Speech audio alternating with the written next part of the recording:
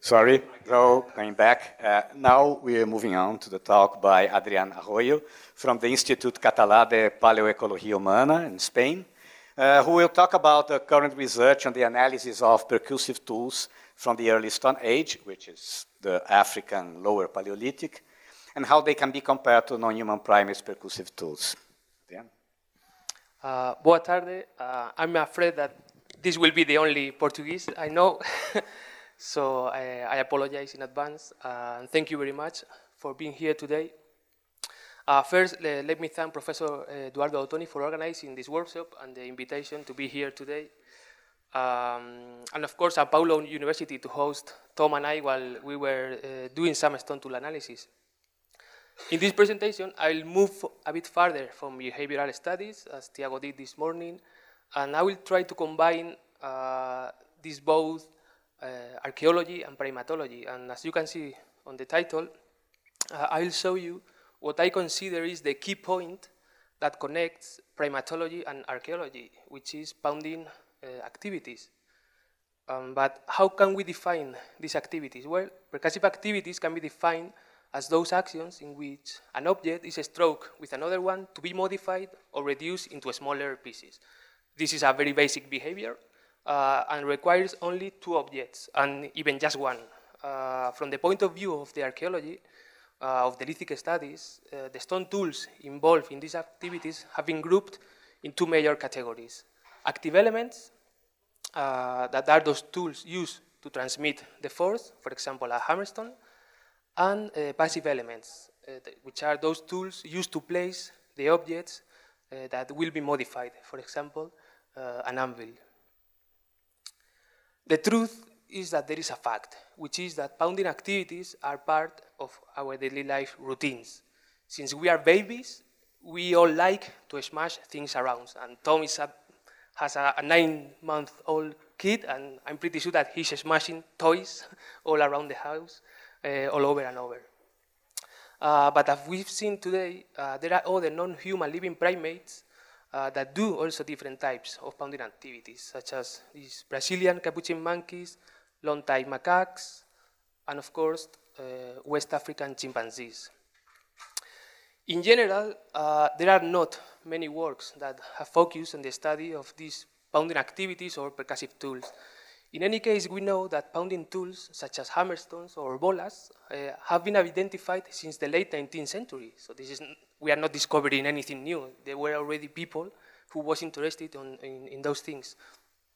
And some researchers even tried to unravel the use they had. For example, Leakey proposed that bolas were used on hunting activities.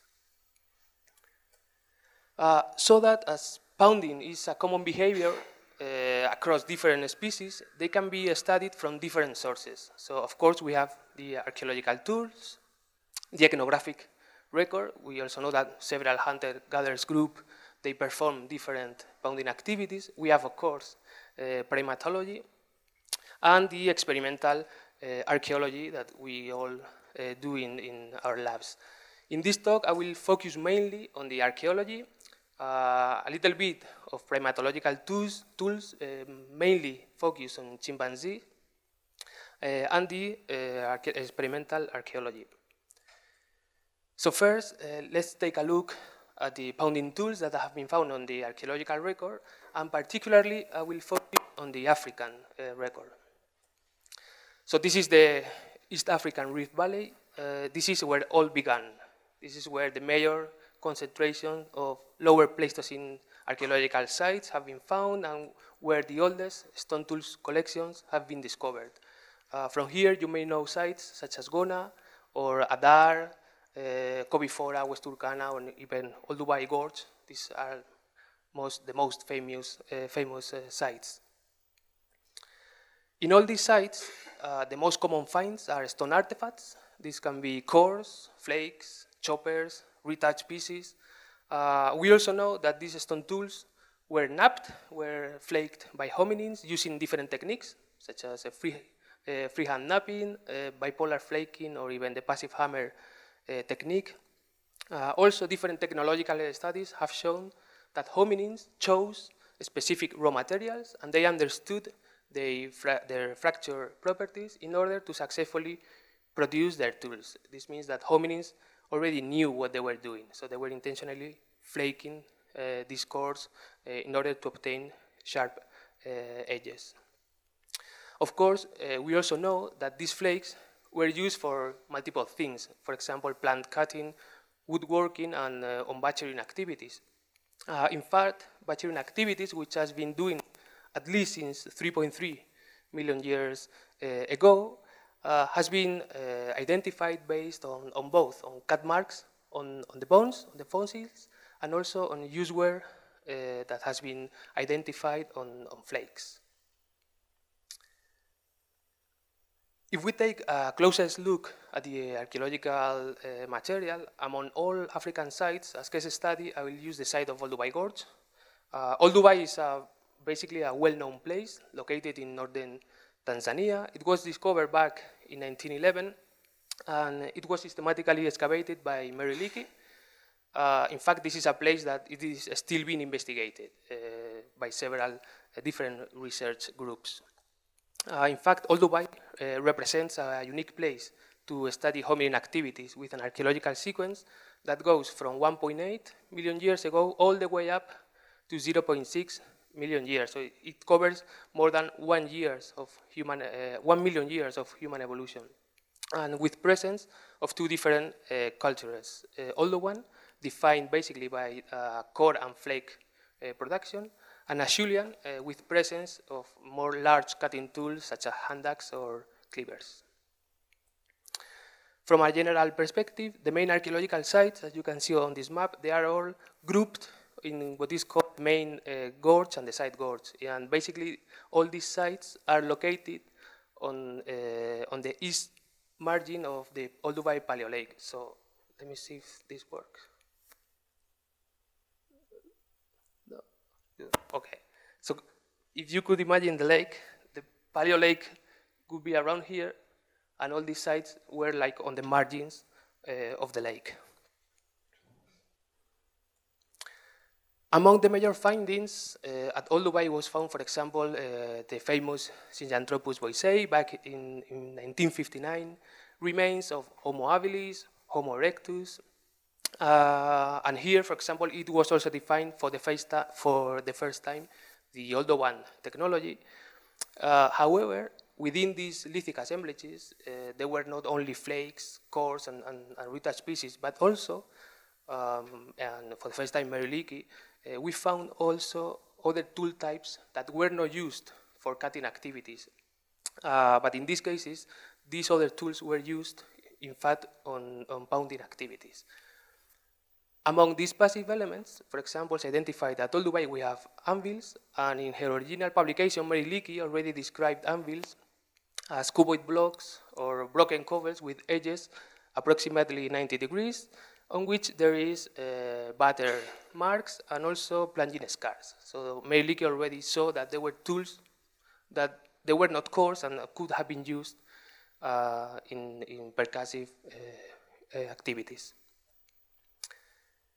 Regarding the active elements, the classical classification includes, for example, hammerstones, which are basically covers with battering marks on one or both ends. There are also other tools probably related with percussive activities that has been more widely discussed, and that are what Mary Leakey classified as spheroids and subspheroids, which normally have this round morphology caused by a heavy use of the blanks. There are also other tool types classified based on the use wear marks, such as this hammerstone with active edges, are normally tools that has percussive marks on acute or angular areas, or hammerstones with fracture angles, which normally shows several detached fragments detached from their surfaces. Finally, there is another tool type that typically or has been considered as a passive element, but it also could be used as an active element, which are pitted stones. These tools are defined as covers with depressions, with some concavities on their surfaces. And in the case of Olduvai Gorge, these tools appears mainly on the upper sequence, on the upper part of the archaeological sequence in bed 3 and 4. So recent analysis of the Old Dubai assemblages have stressed mainly the high number of these pounding tools at the Old Dubai sequence, with large amount of not only of hammerstones, but also large quantities of anvils. In fact, these studies also has noted that at Old Dubai there are sites in which percussive activities certainly played an important role. And there are sites, for example, such as FLK North or FC West, where the presence of these percussive tools is much higher than the regular debitage. But still, there was one question that needed to be solved. So we know that there are a lot of percussive tools, but what were they used for?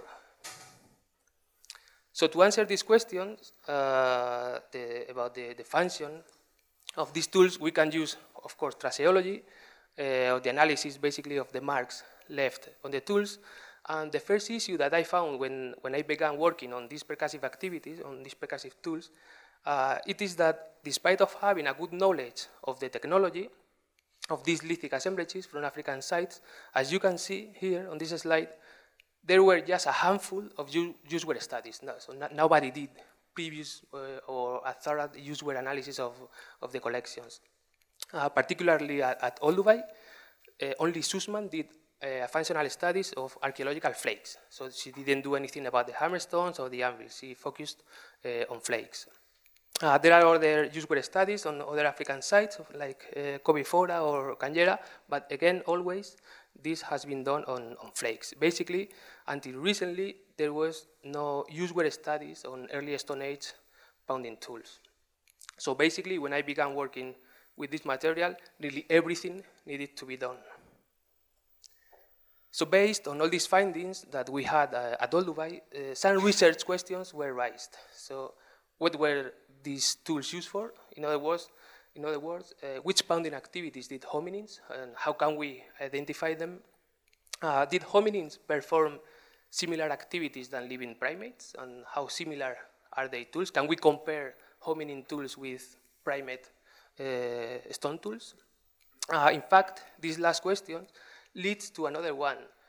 Are there primate tools in the early archaeological record? How far this behavior goes in the archaeology? In any case, to answer all these questions, it was necessary to set a common protocol of analysis. And it is at this point in which it is necessary to take a look at the experimental reference collection, which is something that it is essential to understand use-wear formation processes and to characterize the damage present on the tools. So the methodology we used is based on the same protocols that has been systematically applied to experiments with modern humans and chimpanzees and the archaeology. Such protocols include techno-typological descriptions of the tools, spatial distribution analysis of the use-wear traces using GIS techniques. In fact, this methodology allows us to quantify and search for patterns of the locations of these marks. Also, we apply the microscopic analysis following common procedures that have been done normally on use-wear studies. In fact, applying these methods to all assemblages is essential, basically if we want to compare them, the results. In addition, we have been also interested in applying new techniques, and particularly we focus on 3D scanning and the use of confocal microscopy, basically to gain accuracy not only on the quantification of this modification of these use-wear marks, but also on their identification. You need to understand that the older your site is, the most difficult is to identify percussive marks. So we were trying to use these new techniques just to see if we managed to identify new percussive marks that you cannot identify them with the naked eye. As I mentioned, the first thing we needed was to build a reference collection, and we began setting up an experimental program. In this case, we developed a multidisciplinary approach to investigate possible activities that hominids may have performed, with experiments that include bone marrow extraction, meat tenderizing, plant pounding, nut cracking, and bipolar napping. In fact, as you can see in this table, quite a large number of experiments have been done in this line. I think this table is not complete, so I'm still missing some of the latest experiments. And the analysis of these experimental anvils allow us to differentiate use-wear patterns based on the activity. For example, in the first case of bipolar napping, normally marks are clustered on central areas of the anvils, while other activities such as bone breaking or nut cracking tend to leave more scattered marks across the surfaces. So once we knew that it was possible to distinguish different patterns based on the activity, we moved one step forward. And we came back again to the archaeological tools, and we started looking closely at it. We began, for example, with an analysis of selections of pounding tools that originally were classified by Mercader as anvils. And we saw that these tools have also particular marks, such as crushing or abrasions, some microfractures as well, and distribution patterns that were quite similar with the results that we were having when analyzing the experimental anvils. In fact, the spatial distribution applied on some of these tools revealed that the surfaces normally have a very low degree of modification. There are very few marks on their surfaces, and also it was noted that these marks tend to be located very close to the edges. If we compare, for example, the quantitative results of the analysis of the archaeological pounding tools with the ones obtained with the analysis of the experimental material, we can see that in terms of density, distribution, and percentage of the surface covered by marks, there are quite a large number of similarities between the anvils used for nut cracking and bone breaking on the experimental material and the results that we were having from Olduvai Gorge. Also, of course, this methodological approach was applied to large collections from Olduvai, comparing, for example, two sites, the Oldowan site of HWK East and the Acheulean site of EFHR.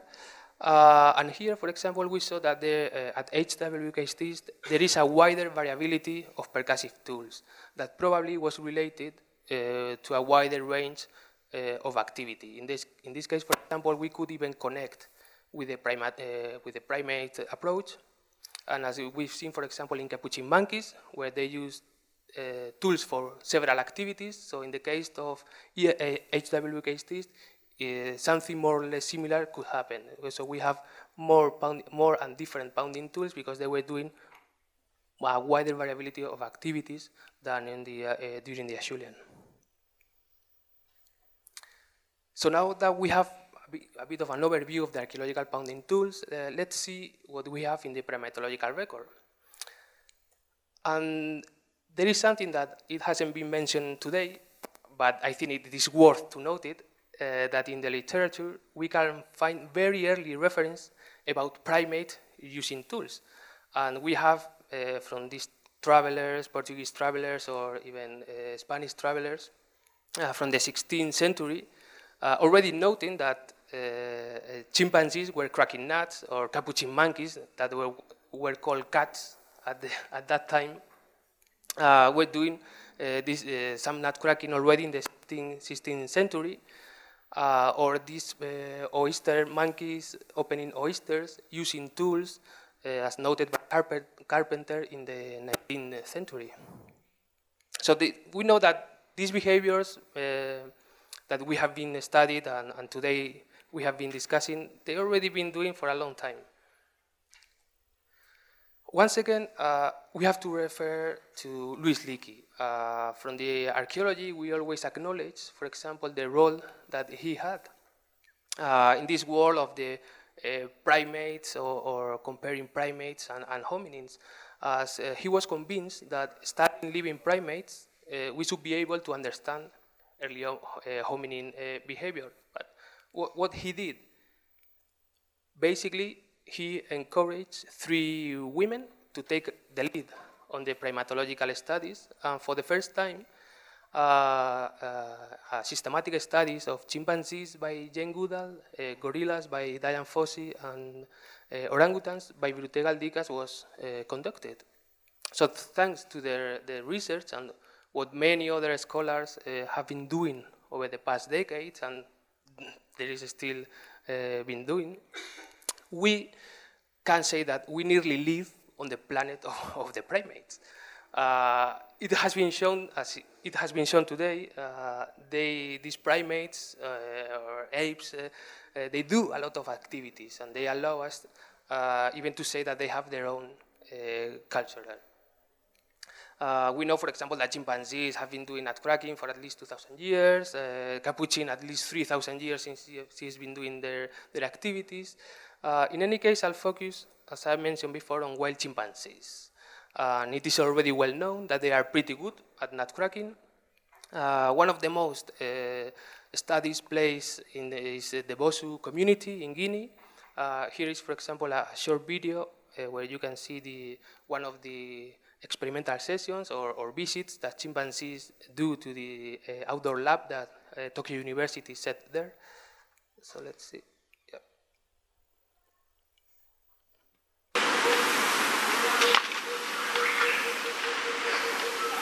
So normally the chimpanzee will arrive, select the anvil and the hammerstone, and crack open the lamp.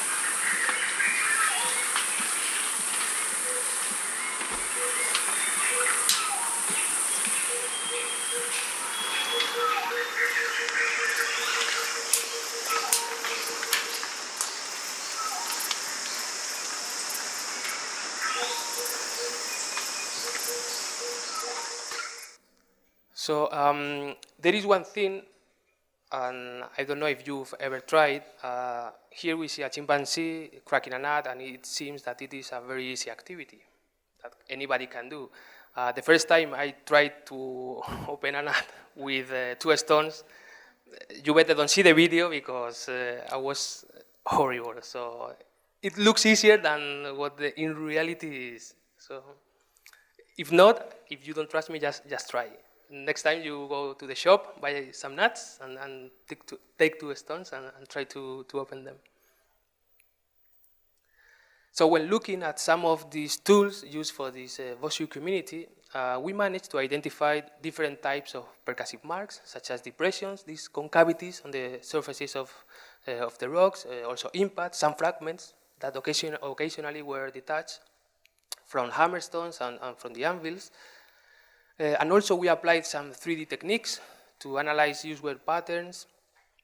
In this study, for example, we focused on parameters such as roughness or the slope in order basically to identify specific modifications and specific changes across the surfaces. In fact, as you can see on that image over there, by looking at the roughness changes, we managed to identify the areas with higher concentrations of percussive marks, which are highlighted in red.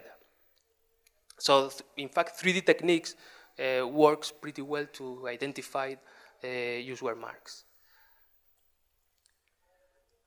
However, if we want to compare both assemblages, wild chimpanzees and archaeological and hominin tools, we see that wild chimpanzees tools are not made on the same raw materials as hominin pounding tools. And therefore, it is tricky to compare them, basically because raw material has important implications in usual formation processes. For example, we see that the chimpanzee tools have normally depressions, but then when we go to the hominin anvils, we don't find those depressions. So why is that? It's basically the difference on the raw materials. So that to solve that problem and to have a control over a greater number of variabilities, an experiment was set in collaboration with the Kumamoto Sanctuary in Japan. We sent them some quartzite blocks from Olduvai to have the same raw material being used. And they perform also nut cracking. And with this collaboration, we also aim to create a chimpanzee stone tool reference collection that can directly be compared with the archaeological record. In fact, this sanctuary used to be a biomedical center, but since 2011, Kyoto University is taking care of it, and it hosts a total of 59 chimpanzees and 6 bonobos. Here, I will show you first a short clip of one of the sessions of this that they did with using Olduvai rocks.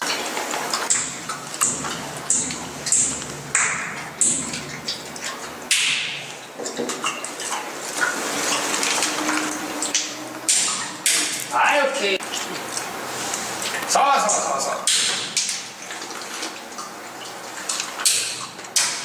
Okay. So here you obviously can see some behavioral differences. For example, in this case, this last part of the video, the instructor, Satoshi Hirata, was helping the chimpanzee when the nut rolls out. In the wild, obviously, the chimpanzee, either if the nut is too far, will not care and take one which is closer, or it will go pick up the nut and come back to the tools. This, I mean, it's true that there are behavioral differences, but my main interest was on the rocks. So for my study, it didn't bother me at all.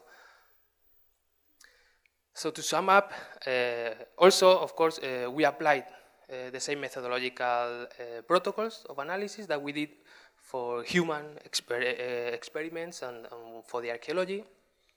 We describe in detail the usual marks of the surfaces. We map also some presence of residues. And to sum up, as we can see in this table, these were all the tools that were used by chimpanzees. The majority of the usual traces basically were located close to the edges. And in general, pounding tools used, or quartzite pounding tools used by captive chimpanzees tend to show a low degree of modification. Also, from a technological point of view, it is worth to remark the presence of some fragments that were detached. In this case, I want to stress the presence of these 3 positives that possess basically the same features as the napping flakes, with buds, impact points, even bulb of percussion. But in this case, these pieces were detached from a single tool. They all came from this object that was used by Kotaro, which is the less skilled chimpanzee, who was basically hitting quite often the hammer against the anvil. Basically, those individuals that are less skilled will tend to produce more damage on the tools and occasionally will fracture either the hammer or the anvil. In addition, we also did usual spatial distribution analysis, and the results were quite consistent across the entire collection, with low percentage of the surfaces covered by percussive marks, with an off-center distribution, very low density of marks, and this was quite. When I first saw did this analysis and I saw the results, I was quite happy, and intrigued, basically because these results were similar to the ones that we obtained from the analysis of experimental anvils used by modern humans to crack open nuts. So when using the same raw materials, in terms of the usual marks and their distribution, humans and chimpanzees are not that different. So we see that the raw material has an effect, at least on the formation and on the distribution of the marks. Also, I was interested in understanding the usual formation processes on these tools used by captive chimpanzees. So I reviewed all the videos and I managed to identify why 3 processes that explain this distribution of the marks on the chimpanzees which are normally close to the edges. So the first process is when the chimpanzee basically hit the nuts with a perfect orthogonal movement. In this case, there is no contact between stones.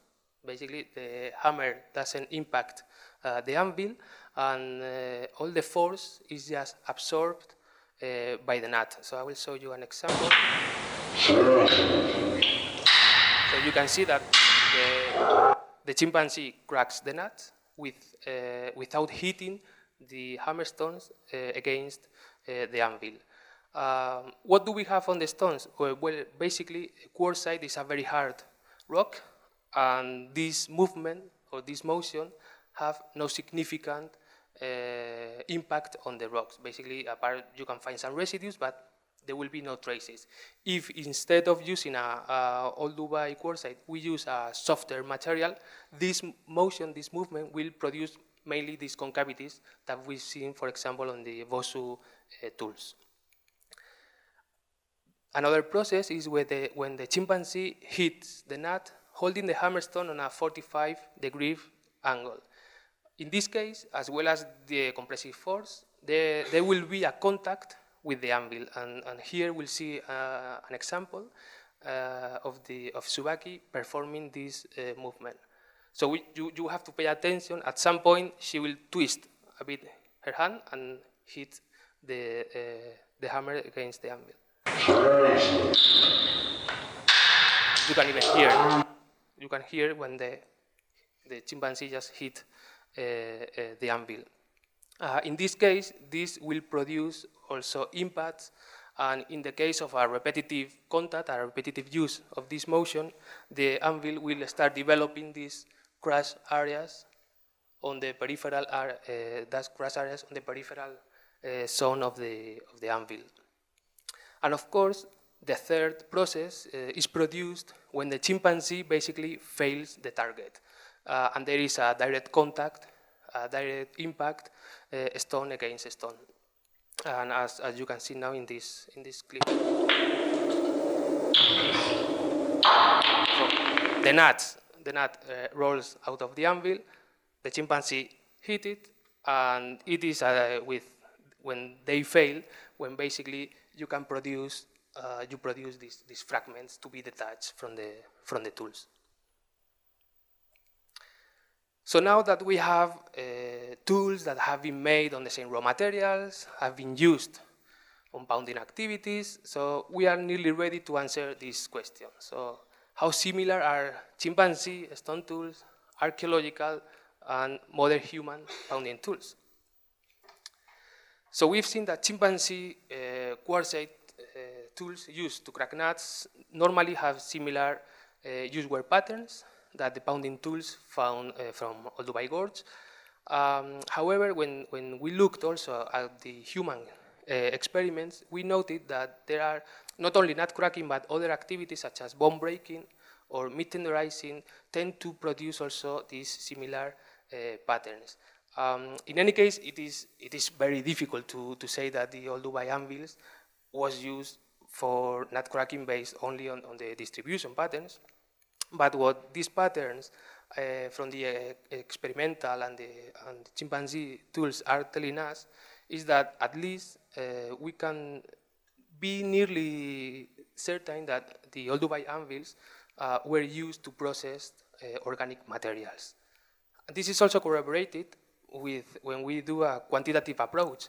And for example, if we look at the density of the use wear marks and the percentage of the surface covered by percussive mark, and we compare the data from the three groups, the Old Dubai, modern humans, and Kumamoto experiments, we can see that the archaeological tools has normally similar values to the captive chimpanzee pounding tools and the anvils used to crack open nuts by modern humans and also perform the bone breaking. So from the point of view of a quantitative, the quantitative approach, the Old Dubai anvils most likely were used to process organic material. So therefore, the selected archaeological pounding tools seems to have this correlation with the soft materials being processed. So, but in any case, there is still a major research question in which primatology and archaeology also meets. And we know that chimpanzees occasionally produce fragments that can have the same morphological features than the napping flakes produced by hominins, as well as we know that capuchin do with this stone-on-stone behavior. And recently discoveries have shown that 3.3 million years ago, hominins were also napping stone tools. But could we consider pounding activities as the previous stage that lead to the emergence of tool flaking? Well, this is something that we can discuss later, and I think it will continue to be discussed during the following years. In any case, I guess, as I mentioned before, also primatology can help archaeology not only to model hominin behavior, but also we can use primates to understand the function that the archaeological stone tools had in the course of human evolution. You need to understand that for you primatologists, it's very easy. Just go on the field, observe a behavior, and pick up the stone. But for archaeologists, we don't have the behavior. So we only deal with the rocks. So try to identify the behavior based only on the last use of a rock is pretty difficult. So that's why we are so interested on all this primate work, because for the first time we can observe a behavior and study the tool. In any case, there is still a lot to do. It is essential to continue expanding the analysis to other primate tools, as well as behaviors, not just nut cracking, but include the digging, seed pounding. Also understand the archaeological signature that these primate behaviors can have across the landscape. And in general, primate archaeology, despite of being a recent discipline, it works and it has a lot of potential for further studies. But it is essential that we archaeologists and you primatologists, we should speak the same language and use the common protocols of analysis. So we can always compare the data across the species or understand the useful information processes that can help us to identify those activities that can be hidden in the archaeological record. In this line, for example, we are currently increasing the number of species that are using quartzite from Olduvai gorge. So we've sent now quartzite to be used by macaques in Thailand and here to be used by these capuchin monkeys. So therefore, we have now a large reference collection of tools used by different species, different primates, made on the same raw material, collected from the same sources that can be directly compared. In this case, this is still an ongoing study, so hopefully we will be able to show the results fairly soon. To conclude, I just want to stress that primatology has shown archaeologists that we humans are not anymore the only tool users or tool makers. And with all these new findings and our understanding that nowadays we have of this primate tool use, I think that this quote by Leakey, now we must redefine tool, redefine man, or accept chimpanzees as human, should be rephrased. As not only chimpanzees, but also other primates, in fact, are complex tool users, and certainly they can be useful. They can be very useful to model past hominin behavior. And of course, I would like to thank Thiago for helping us to organize the field season in this wonderful place. And you Brazilians, you have probably the most beautiful place that I've never seen, which is the Serra da Capivara.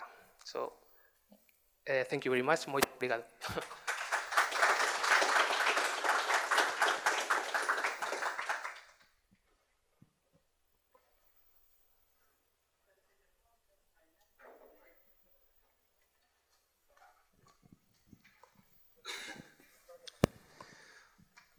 Thank you for the talk, Adrian.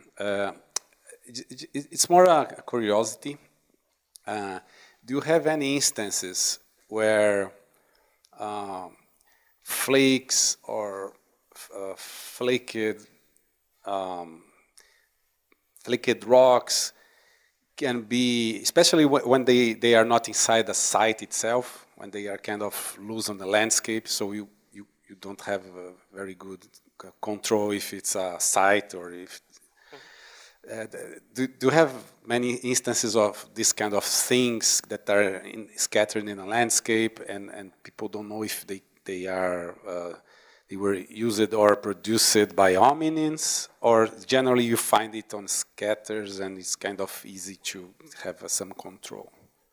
Well, in the case, for example, of Old Dubai, they always appear in within large assemblages. Okay. So you are not just walking through the landscape and suddenly you see a tool that could be a pounding tool and made by hominin. Normally, no.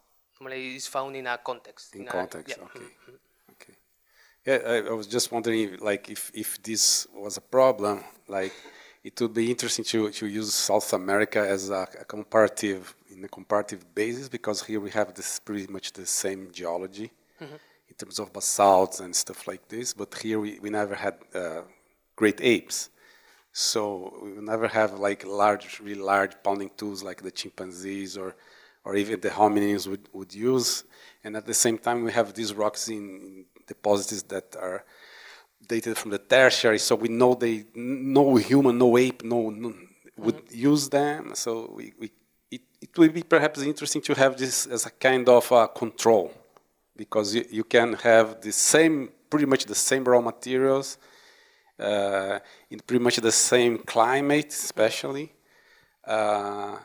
but with 100% guarantee that there were no apes doing anything on them. You know, just yeah. I mean, it is a very interesting point. In fact, one of the thoughts that I have while I was doing my PhD is that most of the pounding activities that hominins may have done, we will never know, because they probably did the same as monkeys. They just go to a tree, crack some nuts, and leave. And for that, they need just 3 or 4 tools. And if we lose those tools, we will never be able to identify them. So.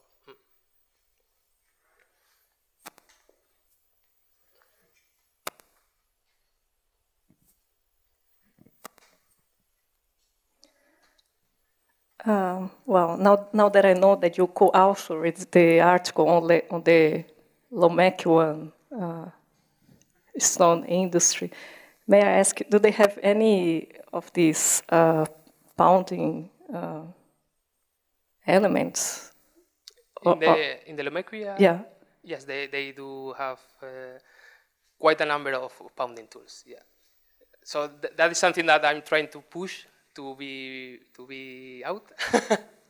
So yes, there is both. Also, there are some cores that on one side has been flaked, and on the opposite side they have some percussive marks. So, but this reused of the same blanks, I've seen it also at Old Dubai and many other sites. So this is something that is quite common within hominins, that take a stone and use it for multiple things, for flaking get some flakes, and then to pound or to use it as a hammerstone. So in a way, would you expect these to be different from the classic Odo one, or? The pounding tools, you mean, or? Yeah.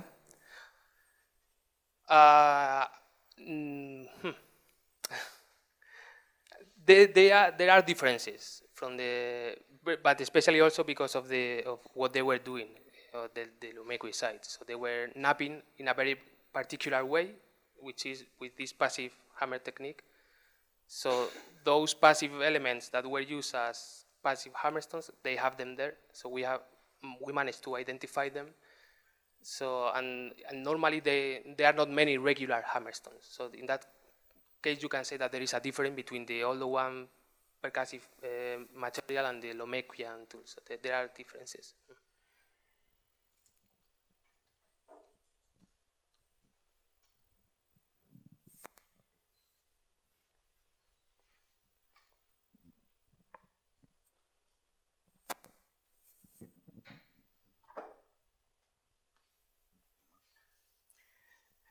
He says that the work is easier for primatologists because they can see the behavior, but on the other hand, the archaeologists can play music at the field site. That is true, that is true. There was one day we went with Thiago just for a field trip, that normally field trip that primatologists do, and we nearly die. So I'd rather stick with the archaeology, playing music and excavating aside. So, not even, we didn't even follow the monkeys. But trying to fit the stones together is fun. I had only one experience in primate archaeology, but it was quite fun. Any more questions? So then we are moving on to Mercedes Okumura from the Institute of Biosciences. So she will discuss the differences between the difference and potential similarities between human and Capuchin lithic tools from Serra da Capivara, and how to integrate these studies in a multidisciplinary perspective.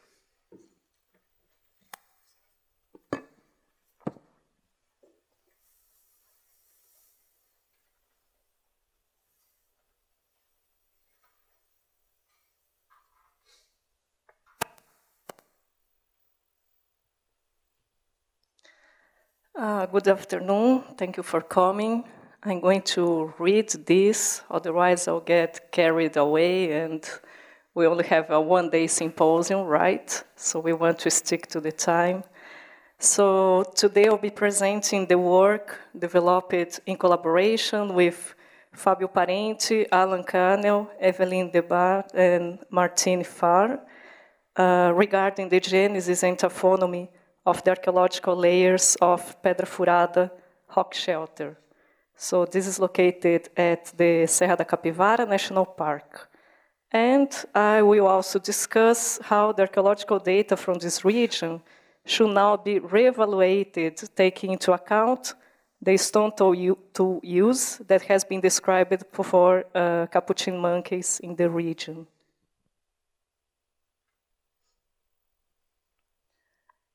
For more than 20 years, the region of the Serra da Capivara National Park, located in Piauí State, northeastern Brazil, has been the focus of a harsh debate on Pleistocene evidence in South America, mainly centered on the evidence of the reference site, the Boqueirão da Pedra Furada rock shelter, which is this one here. And this is the position of the Boqueirão da Pedra Furada site in relation to the sandstone cuesta and the nearby rock shelter of Sítio do Meio, which is another archaeological site.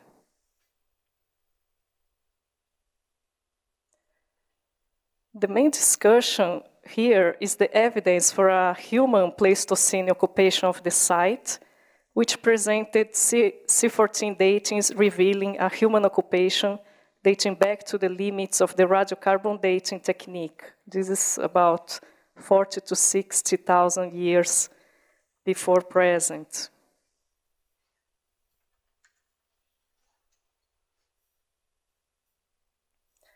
Since 1974, the Serra da Capivara National Park and its surroundings have been intensively studied from a multidisciplinary approach, recording, among others, several sites presenting Pleistocene paleontological and archaeological remains.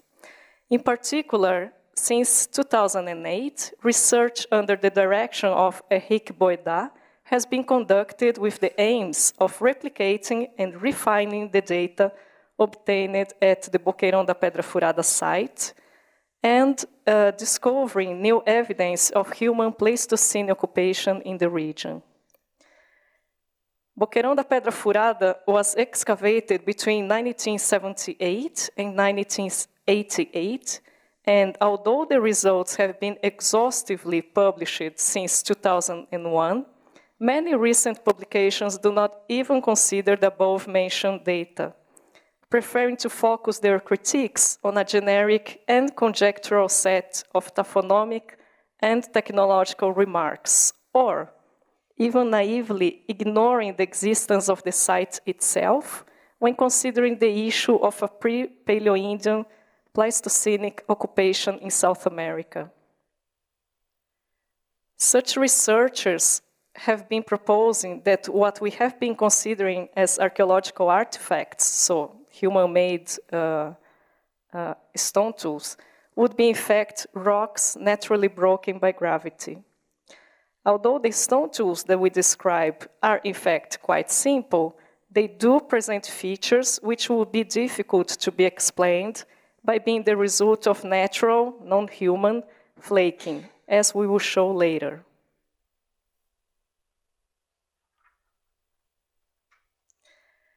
Meanwhile, several research programs have focused on complementary aspects of the main debated issue, meaning the hypothesis of a human colonization of the Americas during the Pleistocene. Among these aspects, we can list a huge array of genetic studies that aim at tracing the origin of population stocks and the timing of their dispersals, generally admitting a first colonization event not older than 20,000 years before present. 2. A model of two settlement waves based on cranial morphology. 3. New archaeologically consistent and well-dated pre-Clovis Pleistocenic sites, archaeological sites. 4. The role of Beringia refugia during the last glacial maximum as a cradle of American population waves. And 5, a rebirth of the hypothesis of a North Atlantic Ice Age coastal entry route in North America, which is called the Solutron hypothesis. To add to this debate, there has been recently the discovery of platyrine monkeys as battering and flaking agents in the Brazilian lowlands.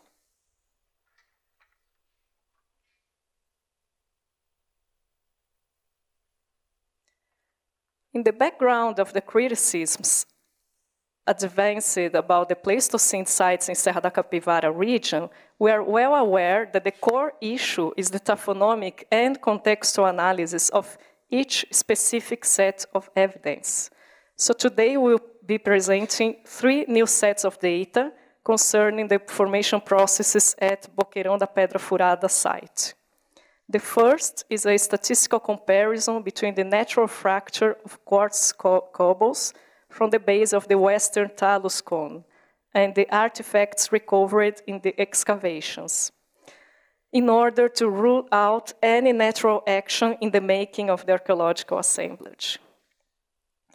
The second set of data is a comparison between the granulometry of the filling and the composition of some representative features of Pleistocene units to make sure that such archaeological stone structures are not the result of a natural accumulation.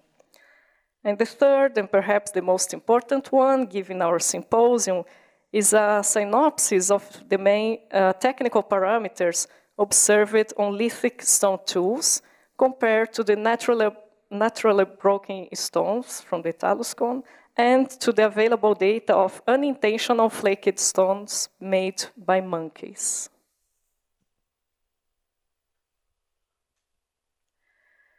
So these are the sections of the sandstone wall on the top and the situation of the talus cones and the excavations in 1990.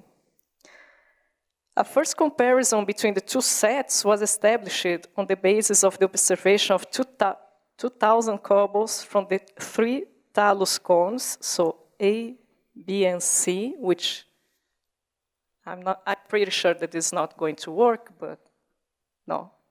Yeah. Advanced technology, you see. So from the 3 talus cones, A, B, and C, which you can see there. In synthesis, during the 1987 and 1988 excavations, any artifacts in the sheltered area were collected, as long as they complied with the criteria of at least 1 clear flake scar for the flake pieces, the cores, and for the touched pieces, the flakes, the presence of an evident platform and bulbar surface.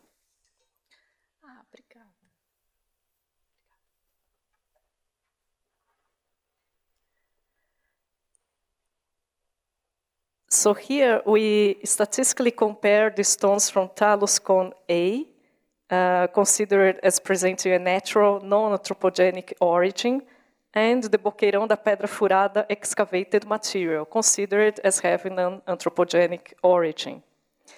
The boqueirão da pedra furada sample includes materials from both the Holocene and from the Pleistocene units.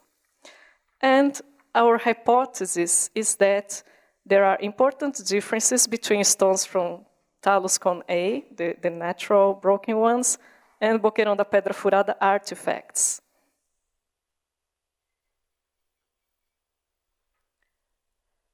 So the sample from talus cone A consisted of complete and broken cobbles, natural flakes, and fragments, which are defined as pieces of rock that do not present common flake features like a bulb, a platform, or a sharp edge. Elements greater than 32 millimeters were suitable for the analysis, and the archaeological pieces consisted in cores and flakes, either retouched or not. So the following variables were analyzed for broken pebbles and for cores. And the first one is the one that I'm going to present here, which is the number of bulb scars larger than 1 centimeter. So the materials from talus cone A, so the natural flaked materials, do not present more than 4 flake scars, while archaeological materials present the full range of such feature here. There were significant differences in the proportion of the number of bulb scars between talus cone A and the archaeological layers. And in fact, it's possible to observe that 81% of the pebbles from the natural broken thing present only 1 bulb scar, while the same attribute can be observed in around 5% of Pleistocene and Holocene cores. Granulometric information regarding materials from talus cone A and the archaeological site is presented here. There were significant differences between the proportions of the samples from both talus cone A and between the Pleistocene and Holocene materials. And the comparison between the proportions of the talus cone and the Pleistocene materials revealed significant differences.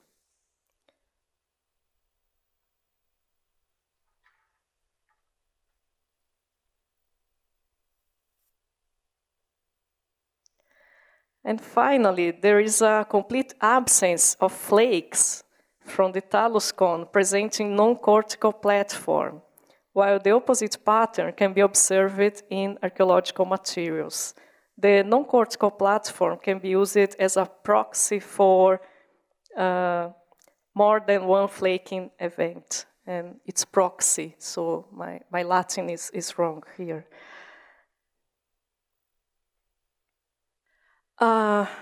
When comparing the pieces from talus cone and from the archaeological layers, it's possible to state that there are significant differences between the frequencies observed for the analyzed variables in natural pieces and in the ones we assumed anthropogenic from the archaeological layers. Such differences in the proportion of features between the natural and archaeological materials can be observed in the analyzed variables.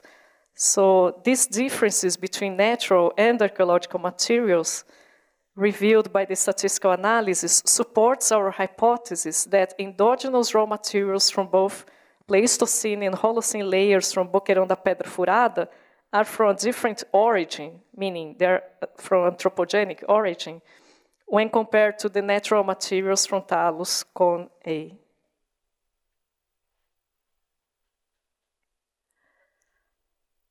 For illustrating the relationship between archaeological features and the sedimentary matrix of the filling of the site, we choose some well-defined stone structures from Pleistocene layers as described. All the selected features are not only well inside the drip line, but also in upslope position, frontally opposite to the talus slope. The lithological composition of these structures, so the proportion between quartz cobbles and sandstone slabs, is variable, but all their elements are concentrated and clearly larger than the sedimentary matrix, excluding the possibility of deposition due to hydraulic transport from the rock fall, so from the talus cone.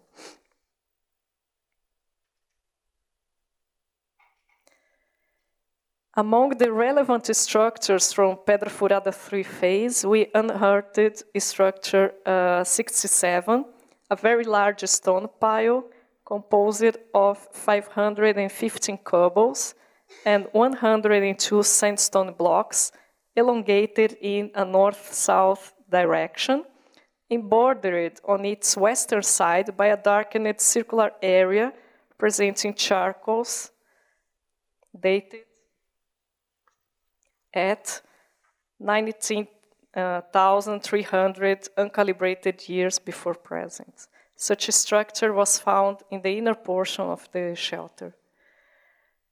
Besides the presence of these above-mentioned structures that very likely resulted from anthropogenic deposition, a dimensional analysis of a cross-section from north to south was also performed on structure 67. A total of 617 cobbles presenting a maximum dimension of 240 millimeters were analyzed. Not only there is a weak correlation between the size of the stones and the distance from the actual fall, but their distribution is random, with no apparent differentiation by the slope. Moreover, the whole structure is dipping opposite to the talus slope. That means that we can reject the hypothesis that these stones were carried and sorted by gravity related to the distance from the rock fall. The distribution of these stones according to the maximum length is shown here on the graph. And this should work, yeah. And there is a marked preference for stones with a maximum length of between 8 and 10 centimeters, which is very different from the granulometry of the filling.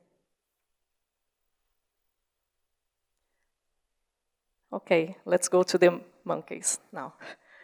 I don't have any nice videos for you, unfortunately.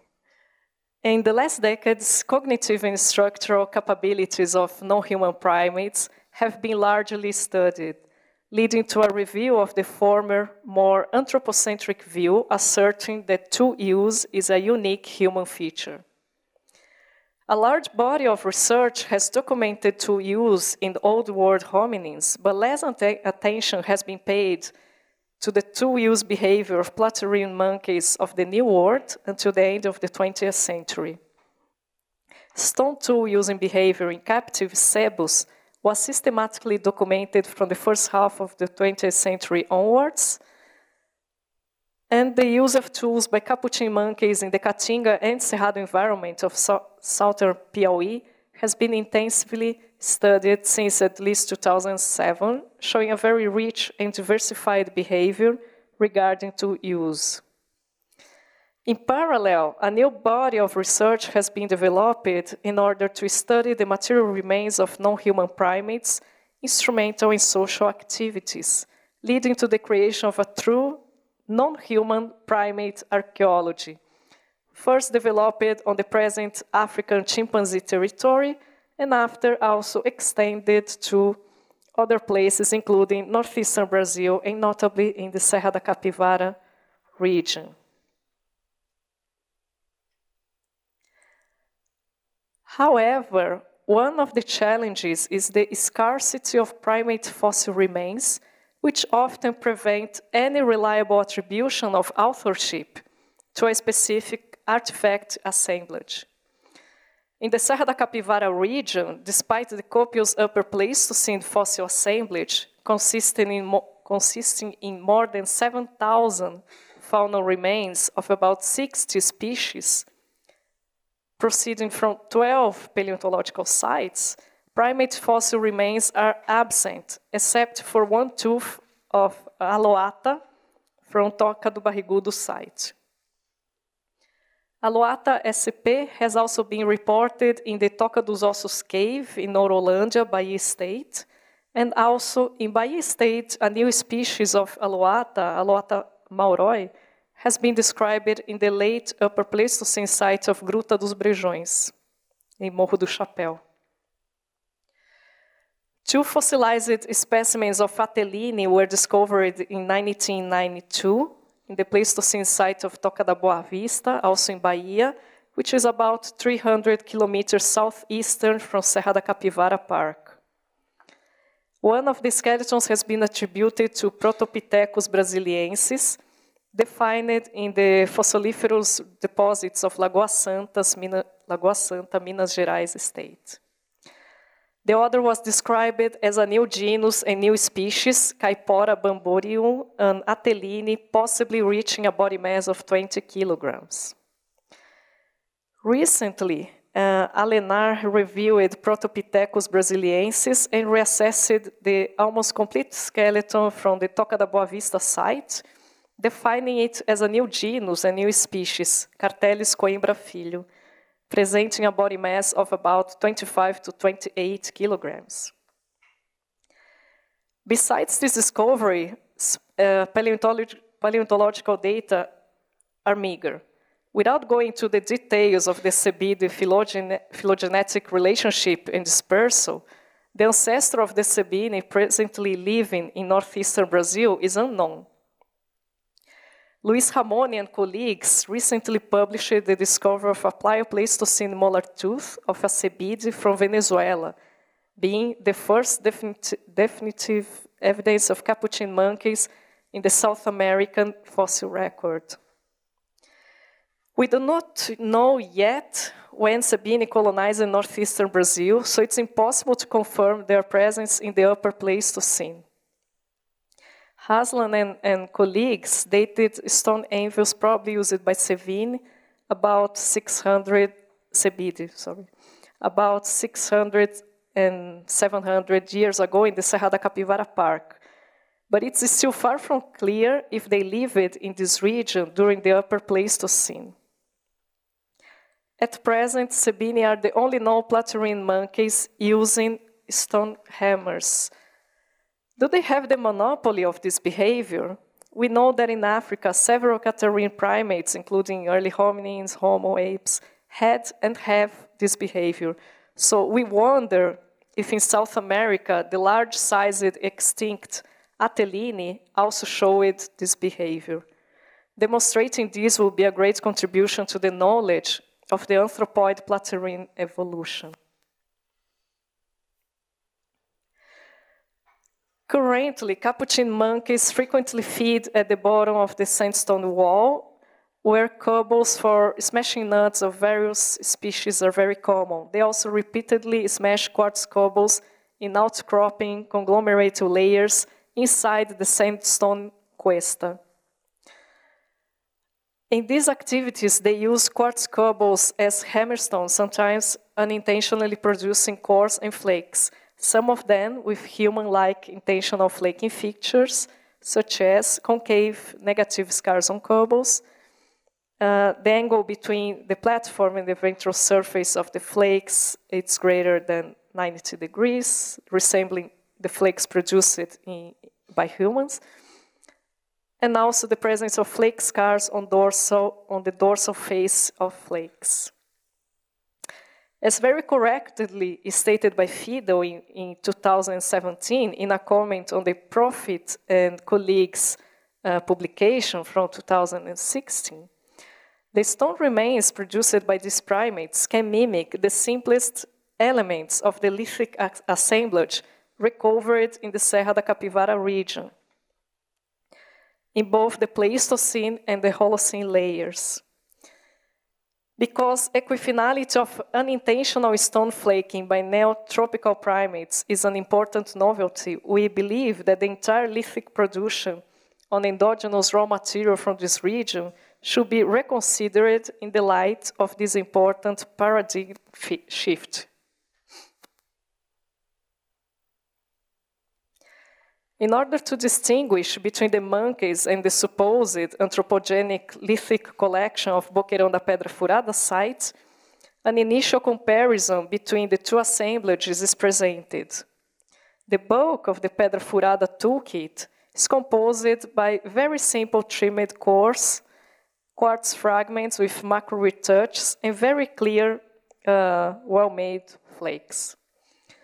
In this comparison, only data collection from the surface was used, as the possibility that their excavated artifacts had an anthropic origin is not, in our opinion, completely ruled out in the Serra da Capivara region.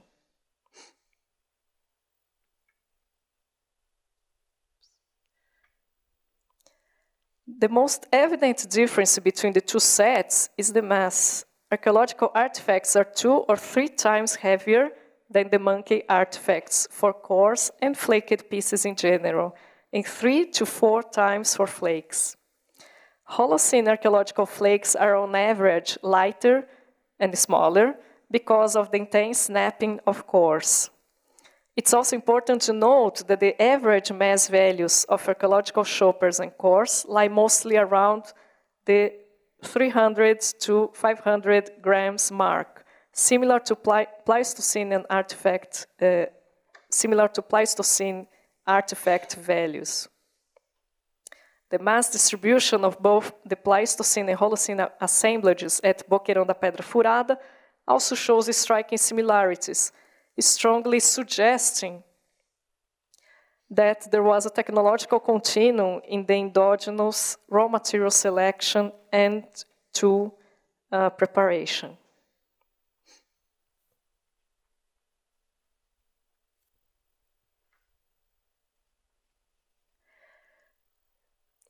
Besides the stone tool using in multiple tasks by monkeys, we should also consider the possibility that these animals could have produced rock piles similar to those previously defined as anthropic structures in Boqueirão da Pedra Furada.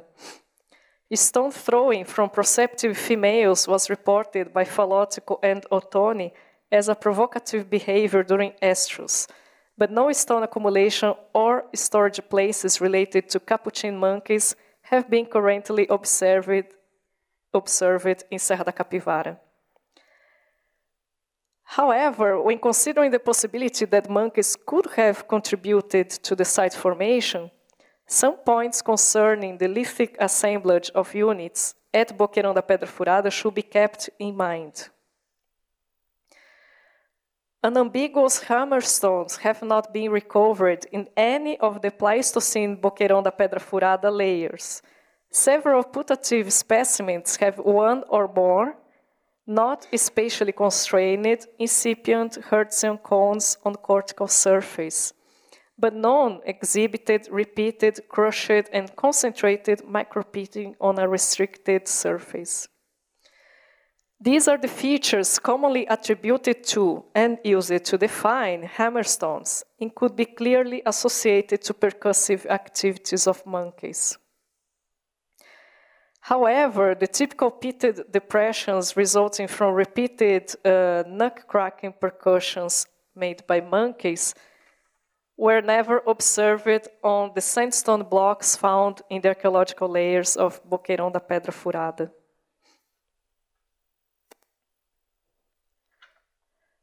The observation of dorsal scars on flakes allow us to discriminate between the rockfall and the intentional flaking. For this reason, the secondary use of flakings, including retouching or cutting activities, not observed so far in wild monkeys, can be a very important factor in ascertaining the nature of a given assemblage.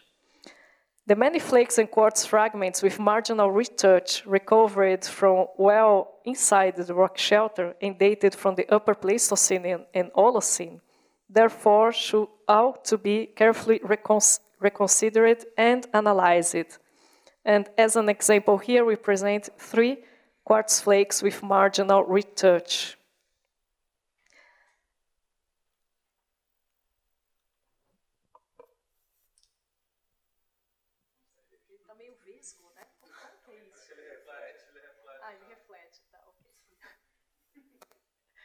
these tools, you know, they are difficult to handle. So basically here what we want to show are these flakes with the retouches, and in this sense for these more complex made pieces, we are ruling out that they could be made either by gravity, like natural broken pieces, or by the monkey. So these are 3 good examples of retouched flakes.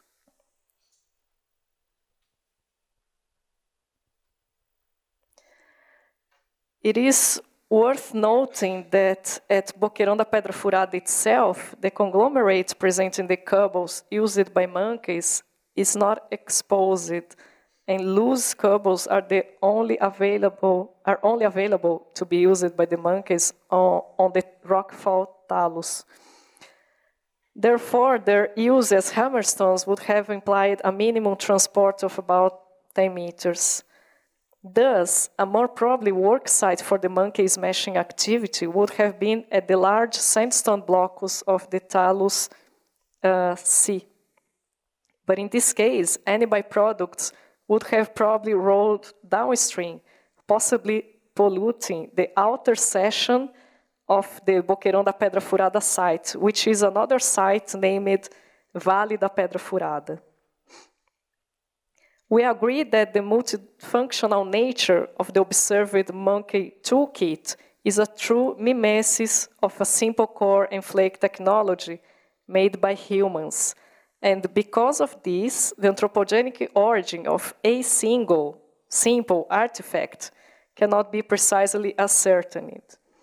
We should also take into account the low sedimentation rate recorded at the Boqueirão da Pedra Furada site, which is on average 1 centimeter every century, which allows for the multiple reutilization of the same tool, potentially by monkeys or humans. Therefore, a given assemblage would only be recognizable on a statistical basis after a careful analysis of chaîne opératoire and use-wear studies. However, we still consider that most of the more complex tools from Boqueirão da Pedra Furada assemblage can be regarded as the result of intentional flaking by humans. So here we show some cobbles. Here we show 2 shoppers from the oldest Pleistocene layers, and again the number of flakes that were removed from these shoppers and other technological features made it very unlikely to be either natural or monkey-made shoppers. And here we have 3 cores from the most recent Pleistocene layer. These artifacts present technical features that could hardly be attributed to gravitational fracture or the occasional percussion by monkeys.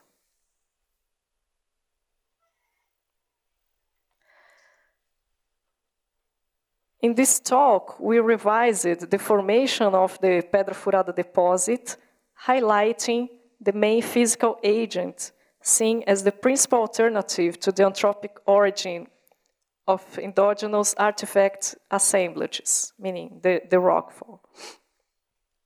On this basis, we compare the granulometry of the western of the talus A with that of the lithic assemblage, including some important stone structures from Pleistocene units, demonstrating that both did not result from the falls, but, on the contrary, were selected, transported, flaked, or disposed well inside the sheltered area.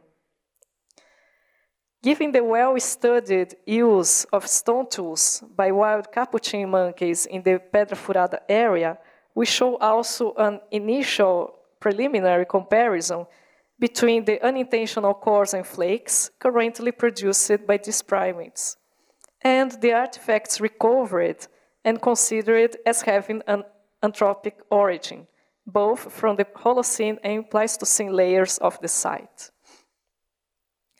This comparison allows us to ascertain that part, although not necessarily the totality, of the archaeological assemblage could be the result of monkeys' activity, but also that some important technical traits of the artifacts, along with the evidence for several stone structures, still present a very strong case for a long-lasting Pleistocene human presence in this region.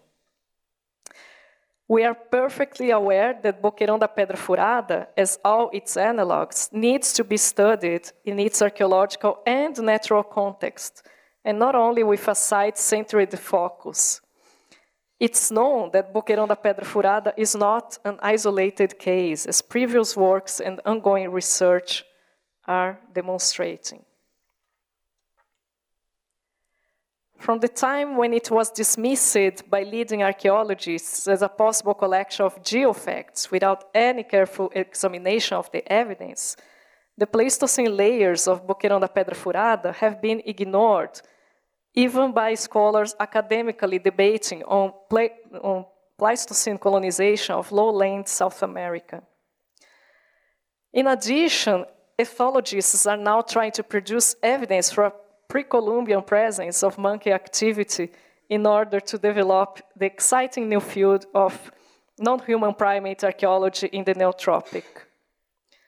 These studies should consider existing data on archaeological and stratigraphic context as a useful tool for further discussion on this interesting research topic. If there is indeed any evidence of a long-lasting overlapping coexistence of humans and monkeys in the same region, it is time to build a well-founded research strategy, including both non-human primate and human archaeology, in order to achieve a full understanding of past cultural and ecological adaptations in lowland South America. And here I would like to thank the IEA for organizing this, Eduardo Toni for the invitation.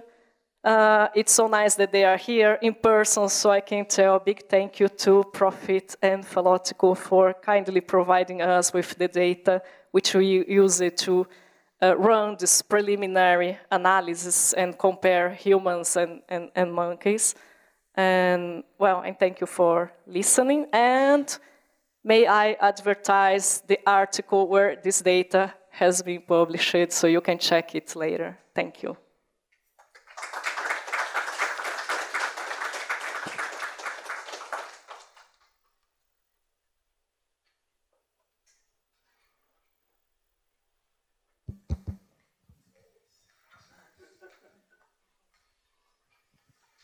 You can ask me later.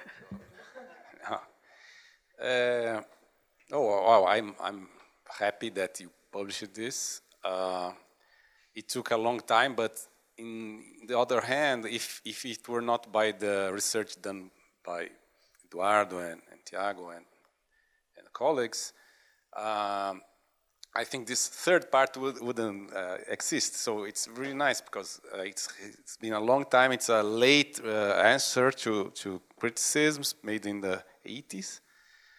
But I think it's a very nice answer, and I hope this article put people to rethink, because it was only like, I think this, I think that, and I think it's not, and I think it is, and now you have quantitative data, so I think it's a really good contribution. So congratulations for you and Fabio. Wow, it's our work. But anyway, we get paid to do this, you know.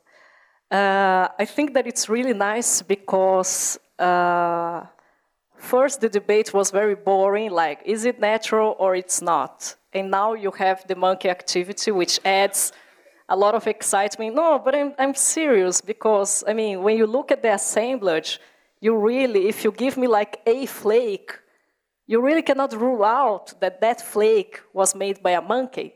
But when you look at the assemblage, then you get really a good statistical basis to say, well, most of it indicates that it's really anthropogenic, human-made stone tools. So I'm not complaining. It's really exciting, and I'm looking forward to have more data from monkeys to compare and add to the discussion, you know.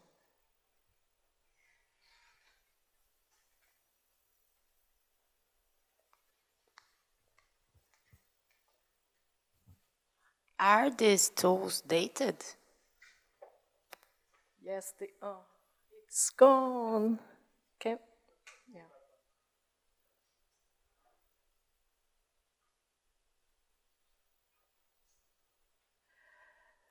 So part of the big discussion about Boqueirão da Pedra Furada, it's related to the very old datings.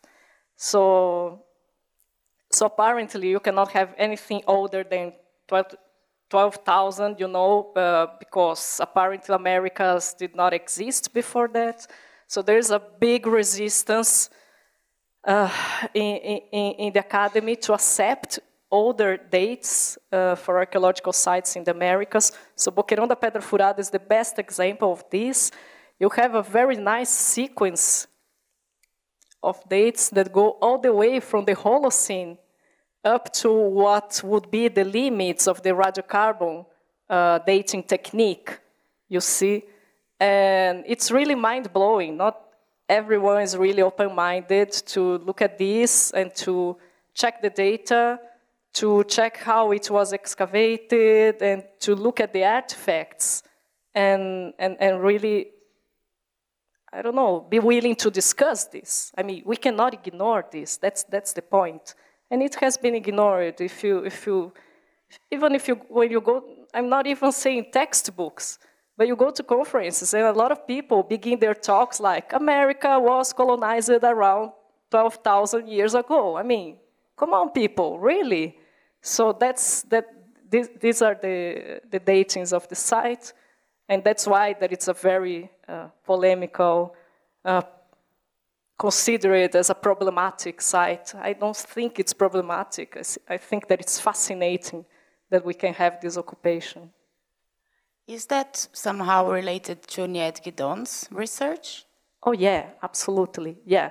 That was the research coordinated by Fabio Parenti, the main author of the article.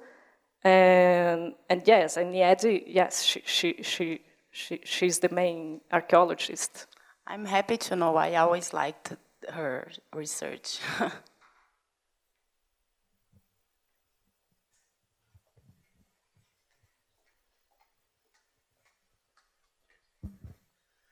Thank you. That was a really interesting talk. I have two questions, just two questions, and about the primate fossils that you were talking about, and about the these guys. Is there I don't know anything about this. Okay, oh, so me neither. I'm not a paleontologist. Okay, then maybe this is the wrong question to ask. No, go ahead. Is there any reason why there are so few primate fossils found in this area? Is it due to preservation, or due to poor preservation of bones, or is it lack of fossilization in the area, or both? Or people aren't looking for them, or you know? No, I don't think so. Well, you are in a tropical country, which is really not very nice to organic preservation. But on the other hand, when you go to the Northeast, you have a lot of paleontological sites where the preservation is actually really good. But also we have to take into account the different habits of the different species. So some species, they might be more prone to be preserved depending on the environment that they are living. So that's the only explanation for this almost complete absence of primate fossils in the region. And it's a shame, because it would be very interesting to be very cool. Think if any of these big guys, you know, would be like pounding things. Yeah. And then my second question is, and again, this is something that I don't know about, because embarrassingly, I don't think I've read up enough about the Pedra Furada material. Is the the cave, the rock shelter paintings on the walls. There are paintings of capuchins, of these monkeys on those rock shelters. Do you know the age of those paintings? Are they dated? Can they be dated? Is there an age limit or a range? Or? Okay, that could be another symposium. Okay, fine. Dating rock art. It's very difficult. Yeah. There are some articles that have been published on the dating of these rock arts from the national park. But yeah, it's complicated. Not all the datings are reliable, and well, the techniques are also very complicated. So we really don't know. It would be lovely to check, the monkeys on the rock art and to figure out from a better chronology for them. But so there's no kind of age range for that rock art. There's no. Astolfo wants to talk. Just, probably the capuchin figures are inside some tradition, rock art tradition, and I have a colleague that could answer you about the possible range. That is Marilia. Well, I can ask her and I can give you, but I don't know. Thank you. Yeah, but the dating would be based on On the rock slabs, on superposition, so it's possible to have ranges.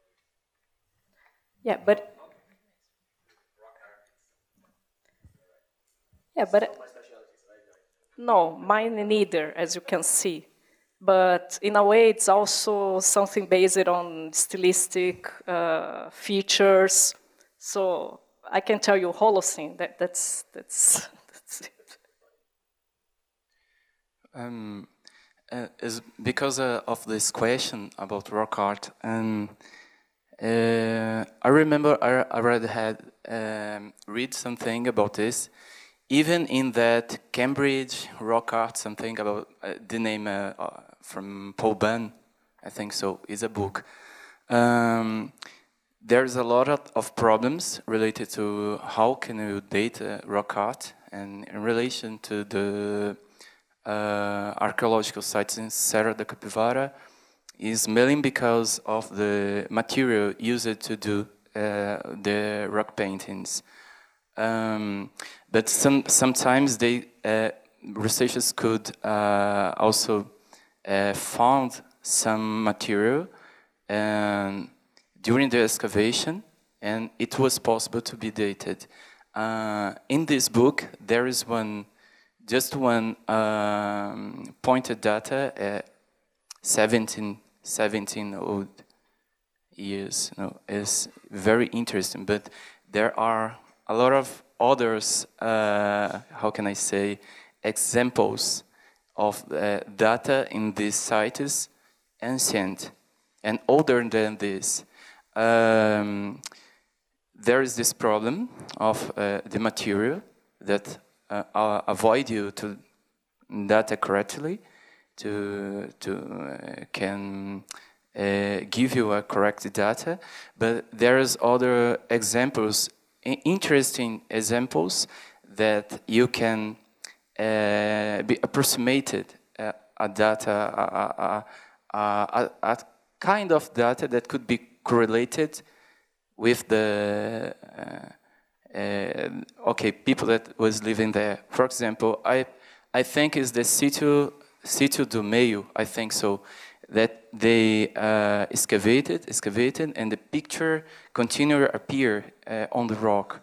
And during the excavated, until 1 meter, I think so, or more than this, you could see pictures continuously on the rock. So it was in safe in the beginning, very beginning of Holocene. It's interesting.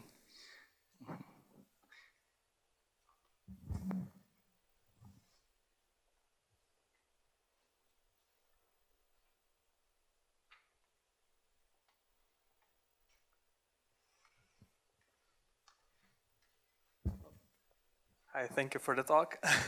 So just about the capturing presence in the Serra da Capivara. So now we had some data about 3,000 years of the stone material for the capturing monkeys, but we do have some data about the split of the species of the subspecies, and that's now a species that's Sapajos libidinosus from molecular work. That's around 50,000 years of the split of the Apella and libidinosus genus. So that's probably the time frame when this species diversify in the Caatinga region. So it's probably during this time frame of 50,000 years that this particular species come to be in the region. I don't know, maybe there's other primates before that. We don't know. There's no fossils.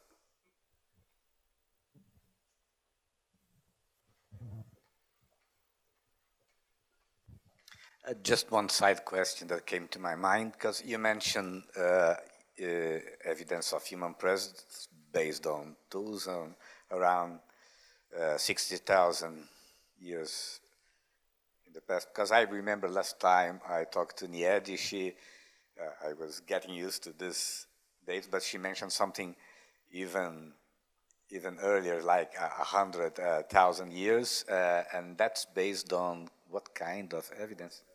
Yeah.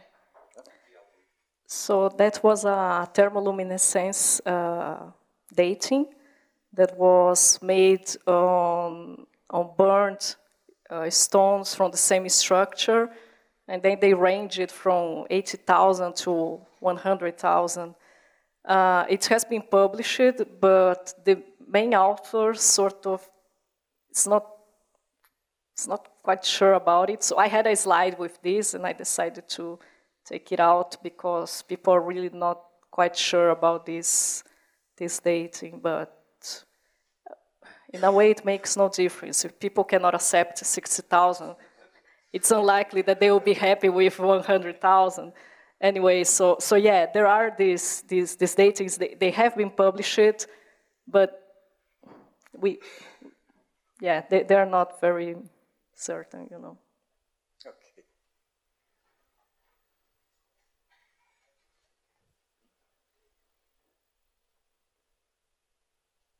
Okay. And thank you, Mercedes.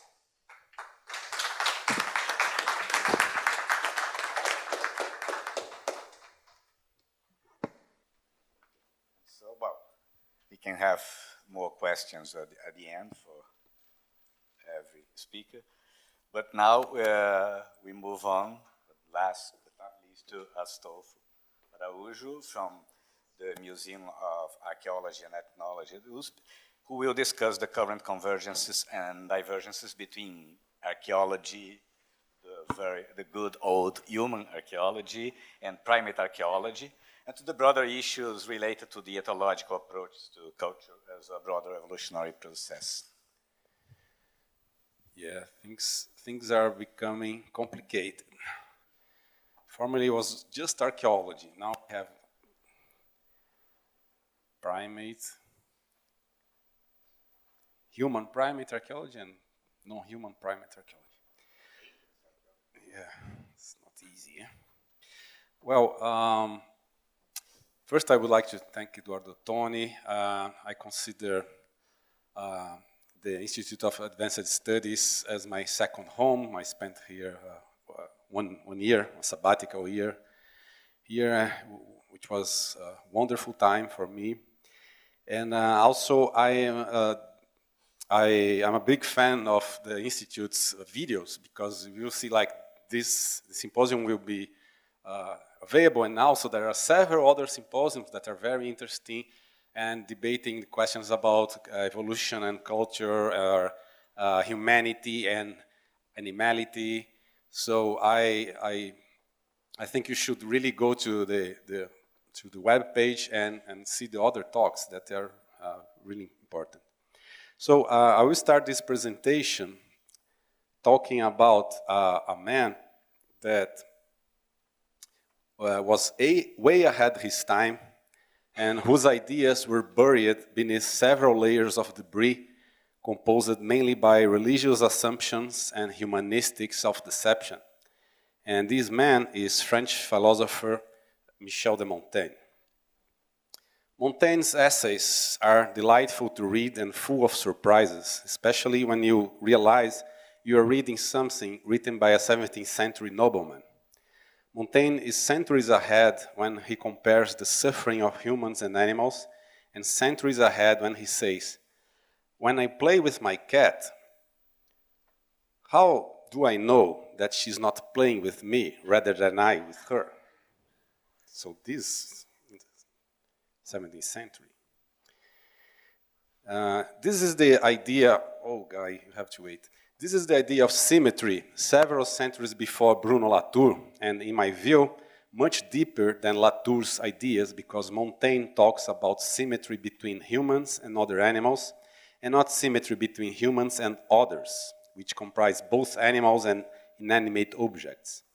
In my view, when you read a discourse saying that we have to acknowledge symmetry between humans, airplanes, and the hole in the ozone layer, our conscious brain says, cool, cool, that's it, but unconsciously we put airplanes and cats as the other, because we know airplanes are just machines, the ozone layer is just invisible stuff, and cats are just animals, so everything boils down to rhetorics. So I think that Montaigne went much further than Latour. Of course, Montaigne's view about animals was not easily accepted and was criticized by René Descartes. The guy several people love to hate, and we archaeologists owe the coordinate system so dear for plotting our findings, but whose ideas about animals as biological machines incapable of reasoning are famous. Unfortunately, the tendency of the human brain to seek dichotomies in everything tended to portray Descartes as a kind of monstrous mind, responsible for saying that animals were unable to feel in pain, vivisecting animals and kicking pregnant dogs. These things happened, but it was not his fault. Other guys did that. We have to be cautious because it's hard to believe such an intelligent person as Descartes could incur in such a gross error. In fact, Descartes' writings and correspondence shows that his views about animals were somewhat ambiguous. This is important to say. Descartes even had a dog called Monsieur Grat, and was very affectionate to his dog. So I think he was not a monster, anyway. It is true, though, that Descartes' followers, such as Malebranche, held curious views about animals. They eat without pleasure, cry without pain, grow without knowing it. They desire nothing, fear nothing, know nothing. However, we should be condescending with Malebranche. He was a Catholic priest, so you can understand. But the question remains, why the hell such intelligent people incur in such a gross error? I believe the explanation is twofold. First, it has to do with the naturalistic explanations of the world that came with the Renaissance, and as an upshot of this, with the advance of humanism. The traditional view of the role that Descartes and later philosophers played on the question of the opposition between humans and nature tend to portray them actually as scholars with a very clear mechanistic view of the world and full of certainties. Like they were right, they were sure of what they were saying.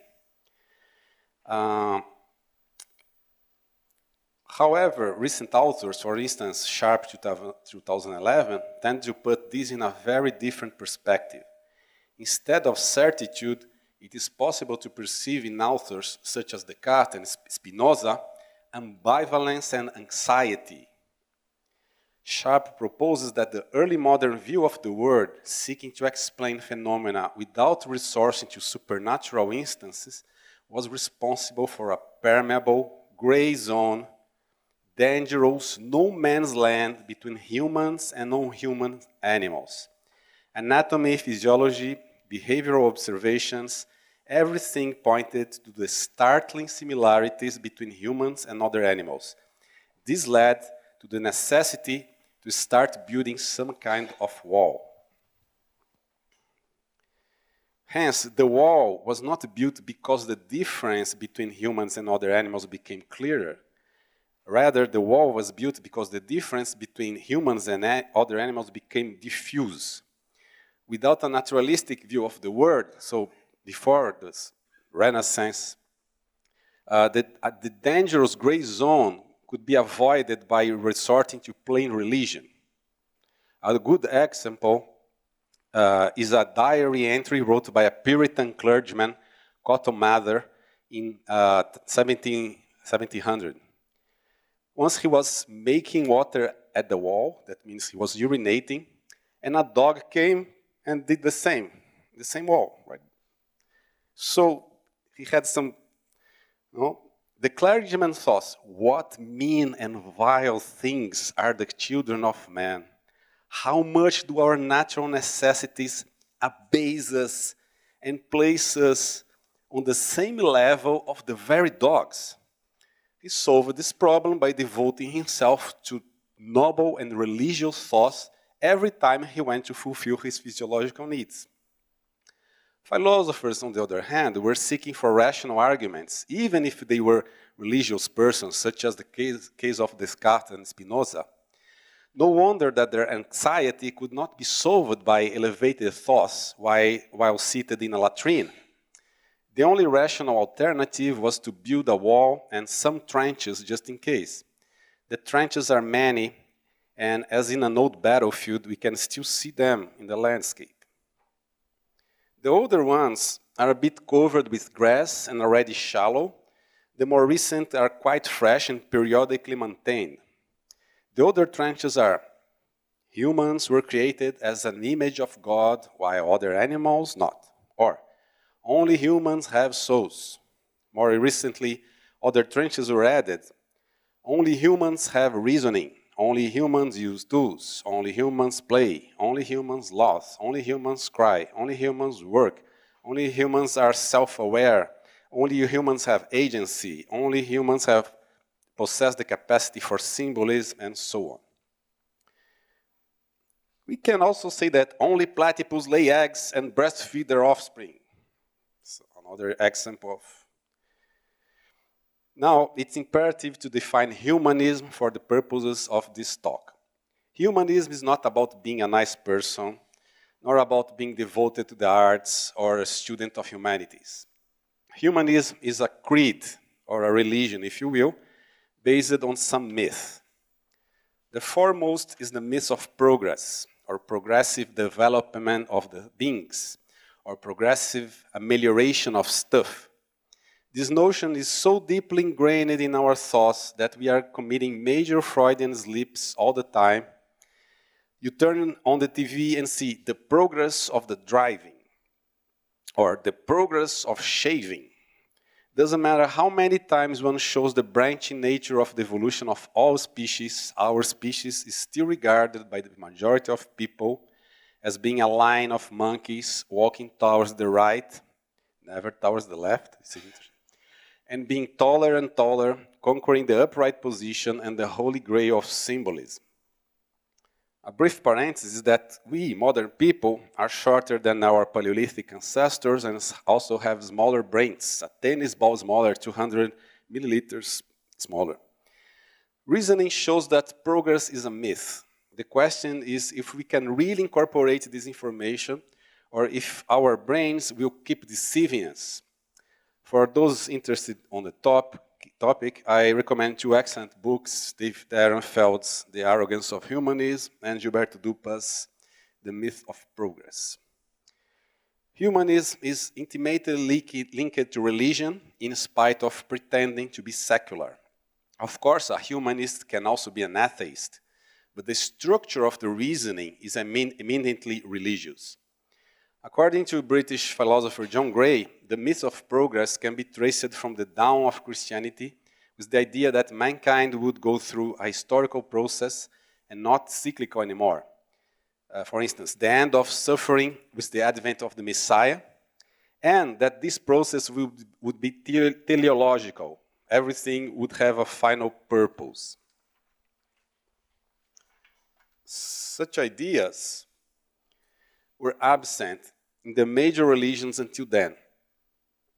During the Middle Ages, in the 12th century, Joaquim de Flora would have reinforced this teleological character of Christianity, proposing the idea of the Trinity as a historical process where humanity would go through 3 stages, starting from the age of the Father, passing through the age of the Son, ultimately attaining the age of the Spirit, a stage where universal fraternity would be the rule until the day of the Last Judgment. Gray proposes that this idea of phases following 3 stages had a very strong impact on secular thinking, being perceived in the vision of the evolution of human freedom into the 3 dialectical stages of Hegel, in the idea of 3 stages of society towards Marx communism, and in the 3 stages towards the perfect society through the positivism proposed by Auguste Comte.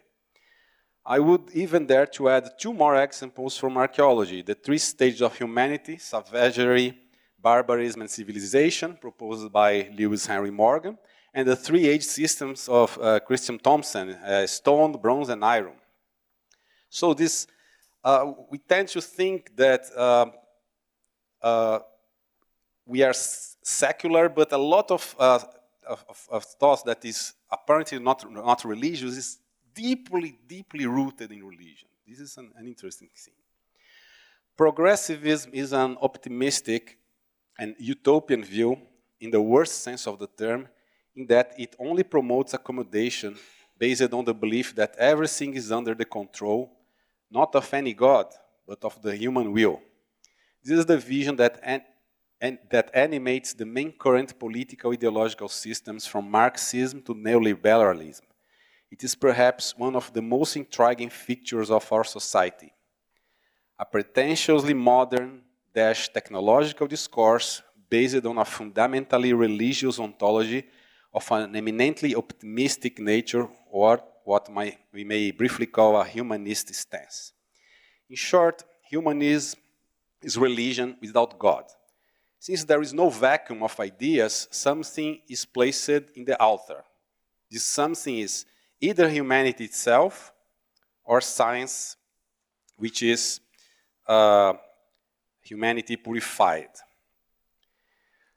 It's important to note that science is welcome if it does not contradict the basic tenets of humanism. Okay, so that would be. It's easy to see that humanism and the achievements of the Renaissance are responsible for the Berlin Wall between us and the others. So now it's Berlin Wall. After Game of Thrones, it would be the wall, the 100-meter tall ice barrier between the good people and the wildlings. It protects us from the spiritual death also. It maintains our human essence. Well, the good news for some, or not so good news for the others, is that both walls, the real one and the fictitious one, were breached.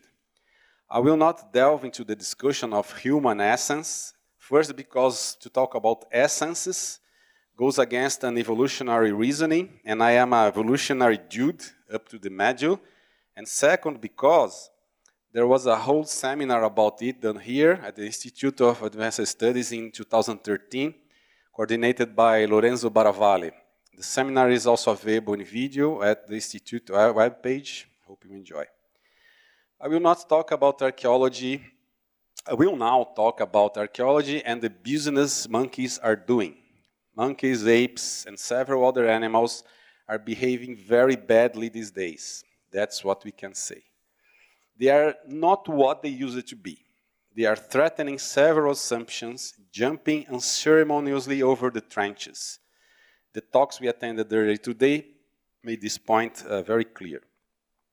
The question being posed is, could there be something like a non-human primate archaeology?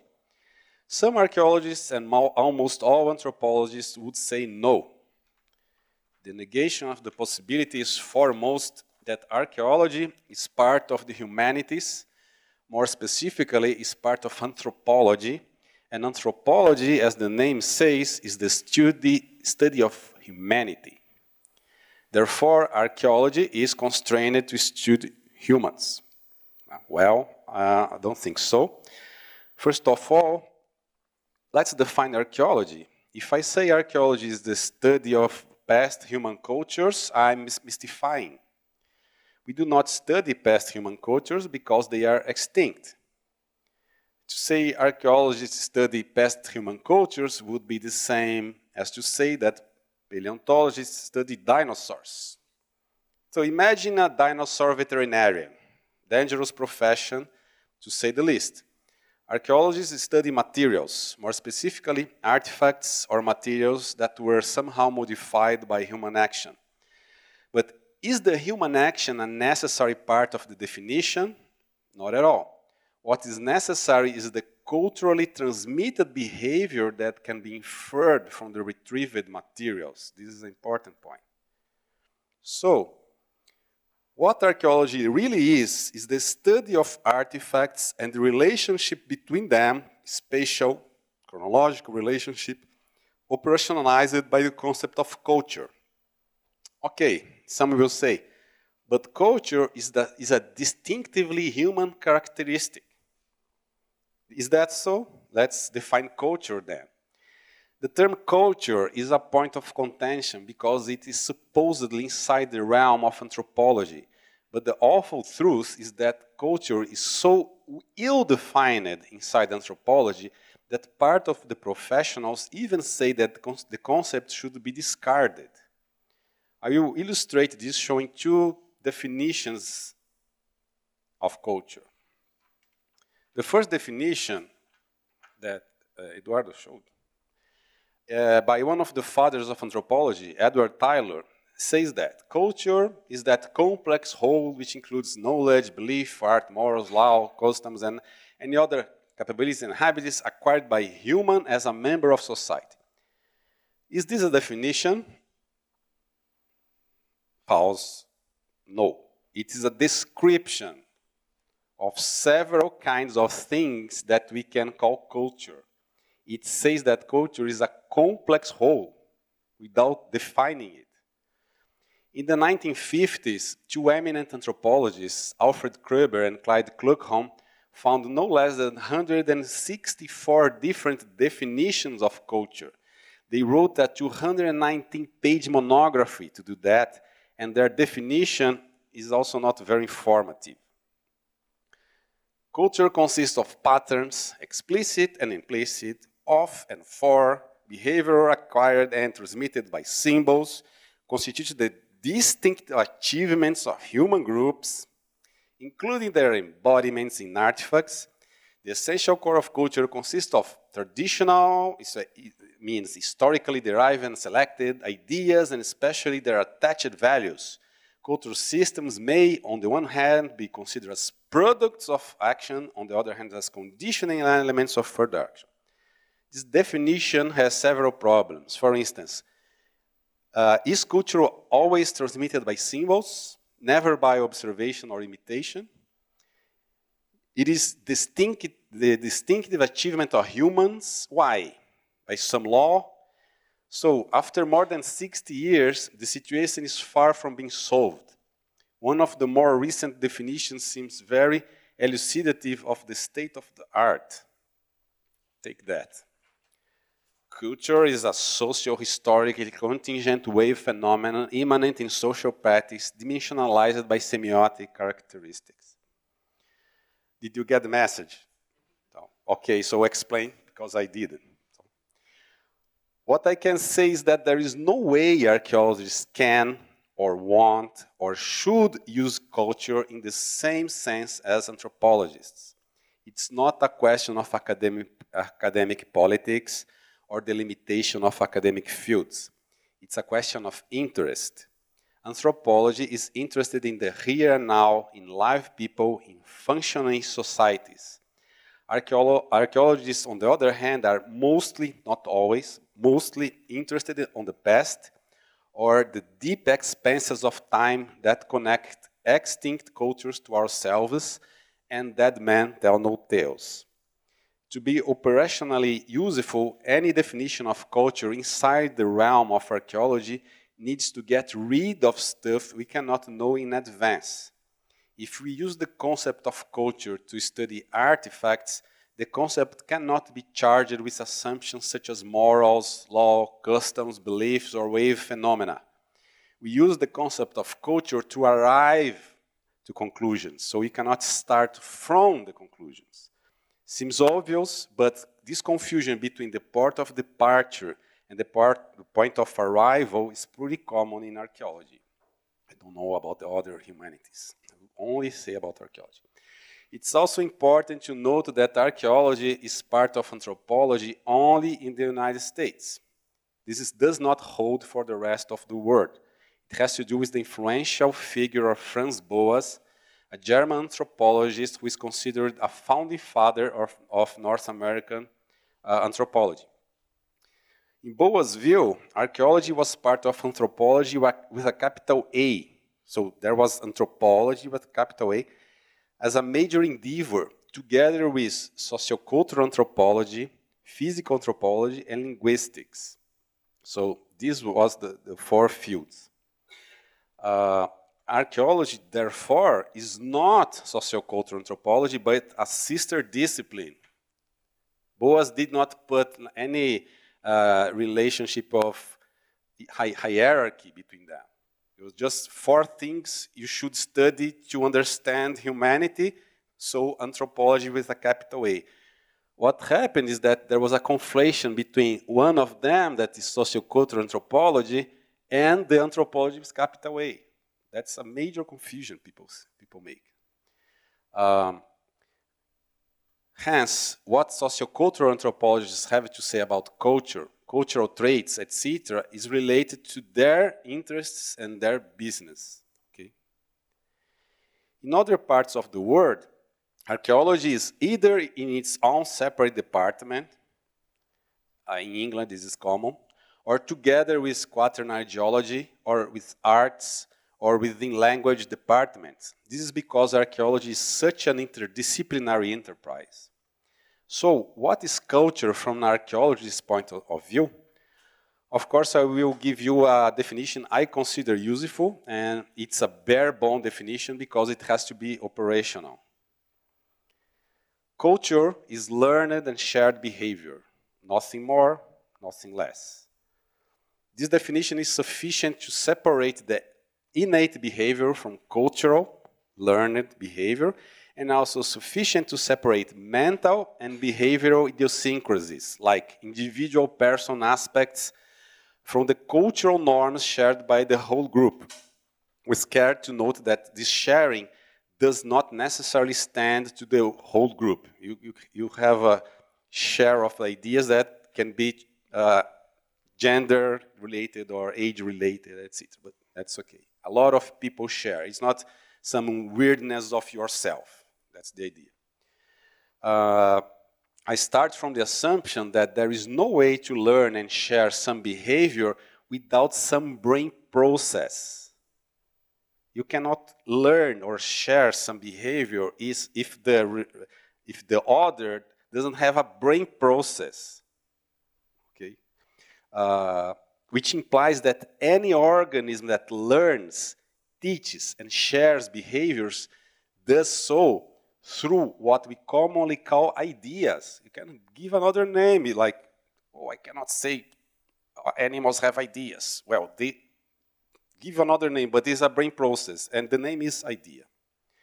If the definition seems to be very concise, it is because it may break the tradition inaugurated by Taylor's original definition, followed later by the hundreds of versions compiled by Kroeber and Klugholm, but a closer look shows that it leaves none of the classic aspects such as symbolism, myths, etc., since these aspects only enter into the cultural domain and leave the idiosyncratic when they are effectively learned and shared.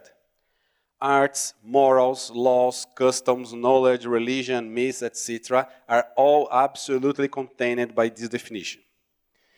The power of this definition lies precisely in the fact that it does not unravel a laundry list of characteristics that culture must possess to be culture, which, as we put it, are actually descriptions, not definitions. What is the advantage of working with a rigorous and apparently dry definition? It helps in the reasoning process.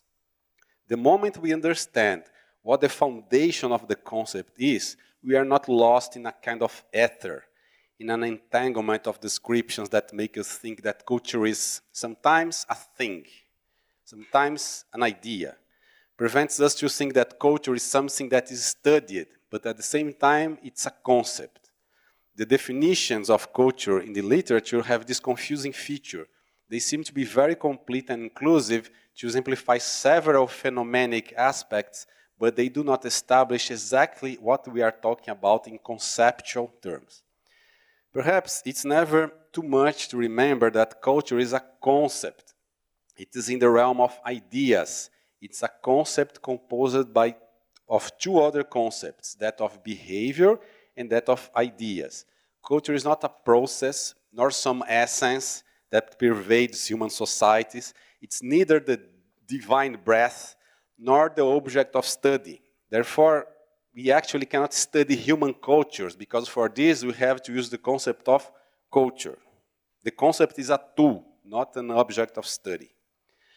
Another important implication of this definition is that it is related to the fact that culture does not define us as humans. Culture is a characteristic present in several phylogenetically unrelated animal species, what would be expected since it is such an advantageous feature from an evolutionary point of view. Initially, studies of non-human culture was mostly focused on chimpanzees, our closest relatives, so McGreal 1902, probably following the reasoning that only animals phylogenetically close to humans, such as higher primates, would have cultural capacities. Note that it's higher, it's a biblical heritage that pervades science. There was initially a great deal of resistance to this idea, especially in the human sciences, where the sense of threat to its object of study or academic territory was very harsh. So Holloway Jr., 1969, when the first papers about chimpanzee using tools and etc., certain writings based on primate studies and early hominid evolution are needlessly depriving us of our proper domain. I will argue that it's possible to give the concept of culture, he puts the commas, no? Some force again as something unique to man. So you see, kind of, we are losing territory, guys. Let's fight back, no? It's now known that cultural transmission occurs in a wide variety of animal species, many unrelated to humans. We saw today a lot of infos about capuchin monkeys who got separated from our evolutionary branch 40 million years ago. Is that right? 40 million? 40 million. Another strong example of cultural transmission, this time not related to material culture but to linguistics, was initially detected in monkeys of the genus Corocebus, or vervet monkeys of Africa, where the monkeys' vocalizations in nature were recorded in different situations over 14 months and then transmitted by the researchers. When the recording of leopard was played, the monkeys ran to the trees. When the eagle was played, they looked at the sky because they are predators. These monkeys were predated by leopards and eagles, etc. And when one of the snake was played, they looked at the ground. It's important to note that while adult monkeys correctly vocalized leopards, eagles, and snakes, young monkeys gave leopard alerts to various terrestrial animals, from eagle to various birds, and from snake to snake-like objects such as branches, etc. And the accuracy of vocalizations increased with age. So they were learning a language. One of the most interesting results of animal language studies is that humans seem to have a different vocal pattern than all other primates and monkeys, but similar to bats, some species of birds, and aquatic mammals. So this is worth reading. The data are indisputably indicative of evolutionary continuity, not only among great apes and humans, but also among all primates and perhaps all mammals. This is talking about artifacts and stuff. However, the situation is quite different when it comes to cognition and cortical influences on vocalization.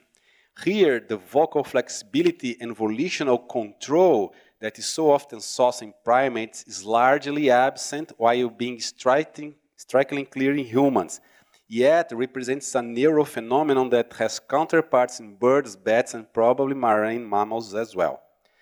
This opens a debate as to whether such behaviors would be genetically determined or truly cultural. Data from chimpanzees in captivity support the idea of maintaining intra-group learning behaviors, characterizing different cultural traditions between groups. But there are still those who argue that such differences would be genetic or ecological. Recent data using cladistic analysis of the use of tools and genetic information of wild chimpanzees points to a lack of correlation between these factors, strengthening the cultural model, or genetically close chimpanzees exhibited different cultural behavior even living in the same habitats. What means they have lines of cultural transmission and not genetically determined behavior. In retrospect, it would be strange, given the 3.8 billion years of evolution of life on Earth, and given the evolutionary advantageous characteristics of cultural transmission, that a single species, by chance ours, would eventually be the only one to develop extra genetic information transmission. It's very probable that the capacity for culture, as presented in our definition, does not have homologous characteristics. That is, it does not depend on the phylogenetic proximity of phylogenetic line between humans and other animals, but has developed in an independent way, as well as the linguistic abilities that we saw previously. Of course, the proximity between humans and chimpanzees points to some homology, but this need not always be the case. It is quite possible to understand the capacity for culture as an analogy, just as eyes, which appear in both vertebrates and insects, serve to capture light, and wings appear in insects, birds, and mammals, which serve to fly. At the same time, the fact that culture does not appear in all living beings is indicative of the non-teleological and non-optimizing characteristic of evolution. Not all animals have to develop cultural transmission, because evolution is not like this. There are still those who argue within the last tranche that what differentiates the mind of humans from the minds of animals is, in short, the symbolic capacity. Cool, so let's define symbolism. Using a classic definition, such as that of Ogden and Richards, 1923, we would have three categories to consider: the symbol, the thought or reference, and the referent. The authors put these three categories into a triangle, but actually it's a line, because you don't have a line between symbol and referent. It has to go through the reference or the thought. Thus, at a first moment, a sentient being, whom we will call the receiver, perceives a symbol, which can be anything other than the referent. It may be something written, but it may also be something spoken, or a sound, or an icon. In a second moment, this symbol will cause the receiver of the symbol to decode it through the middle thing, the thought. In a third moment, this decoding will make the receiver think about the referent. So, music, Mozart, makes you think about grandma. So if symbolism is mentally projecting something into another thing, both of which are not directly related, there is no direct relation between them. For instance, remember someone, mental construction, when listening to a particular music that's a physical stimulus, it's obvious that there is the capacity for symbolic elaboration in other animals. Just observe Rex, the dog, that when he hears the noise of a car engine, gets extremely excited because he associates the noise to Tom, the human, who is arriving. Rex does not see Tom, nor smells Tom, nor hears his voice. The only possible conclusion, unless we appeal to extra sensory perception or some gift of God, is that Rex makes a mental image of Tom at the sound of the engine. The auditory stimulus, which has absolutely no physical relation to Tom as a person, is only the displacement of sound waves produced by the controlled explosion of fuel moving the pistons of the engine. This calls Rex to think about the presence of the human. This is a symbolic association. We can speak about degrees of symbolism or abstraction, but not in presence-absence. The presence of symbolism, something that would define us as humans. It's interesting that when it comes to dogs, we give the name conditional behavior. But when it comes to humans, the same phenomenon is called the remembrance. This is not conditional behavior because Rex was not inside a lab. Rex made this association for his own will. He learned that association.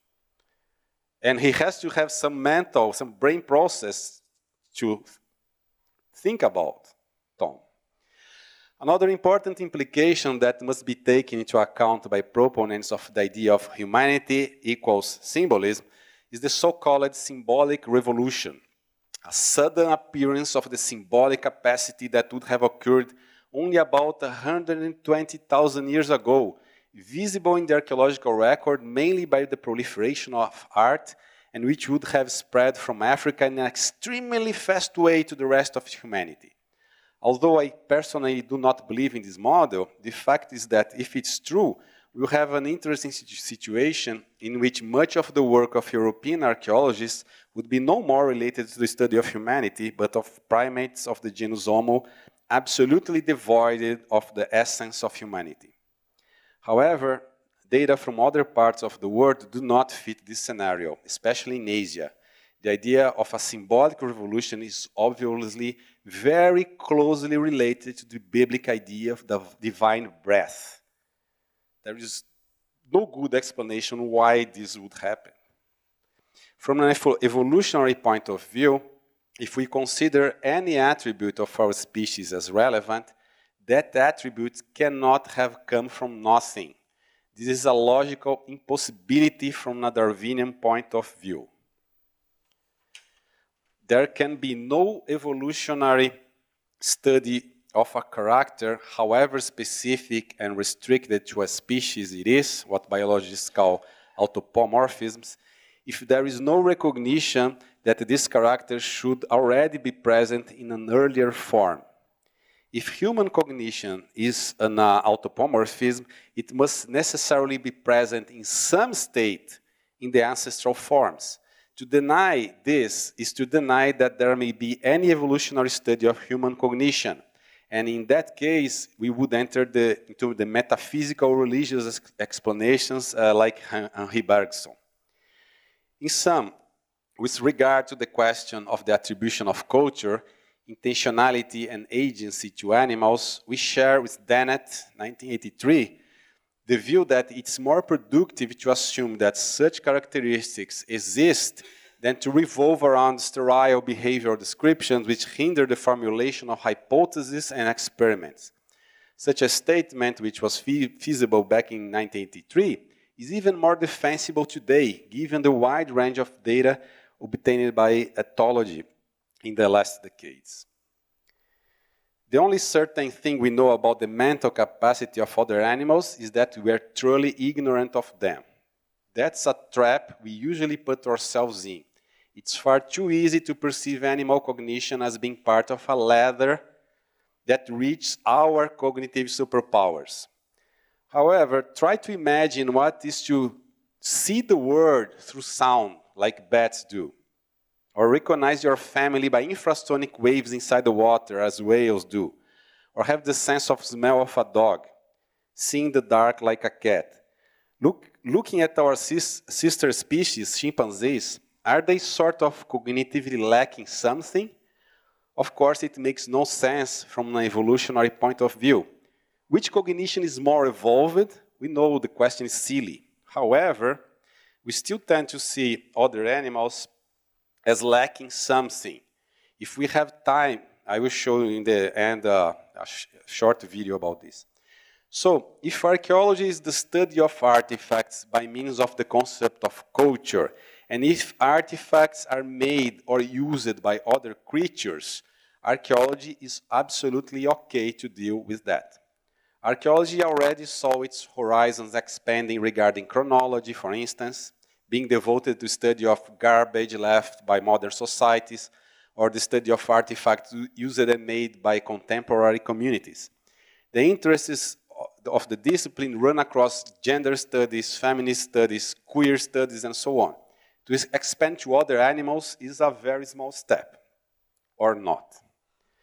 Now we make full circle and we go back to philosophy. When I talked about Montaigne, I did not mention the fact that in one of his famous essays, Apology of Raymond Sebon, the same essay he mentions his cat, Montaigne talked about similarities and dissimilarities about humans and other animals. In one passage he wrote, "This is by the same vanity of imagination that he equals himself to God, attributes to himself divine qualities, withdraws and separates himself from the crowd of other creatures, cuts out the shares of the animals, his fellows and companions." It seems a critique to Descartes, but Descartes was later than him. How does he know, by the strength of his understanding, the secret and internal motions of animals? For Montaigne, animals were fellows and companions. In another essay, Montaigne says that animals have the same capacity for excellence as humans. The difference between some humans and some animals being smaller than the difference between humans themselves. Of course, this is a very dangerous assumption. Descartes does not, arguing that there was an insurmountable gap. Spinoza, on the other hand, was not so sure. For Spinoza, there are only differences of degree between humans, animals, machines, and rocks against some centuries before Bruno Latour. According to Sharp, 2011, for Spinoza, there is no ontological chasm between what has a mind and what does not. The foundations of reason exist as much in rocks, salamanders, and computers as they do in those beings we call human. Moreover, Spinoza notes the differences in nature between a human and a horse, but also between a drunk and a philosopher. What to say about a drunk philosopher? I don't know.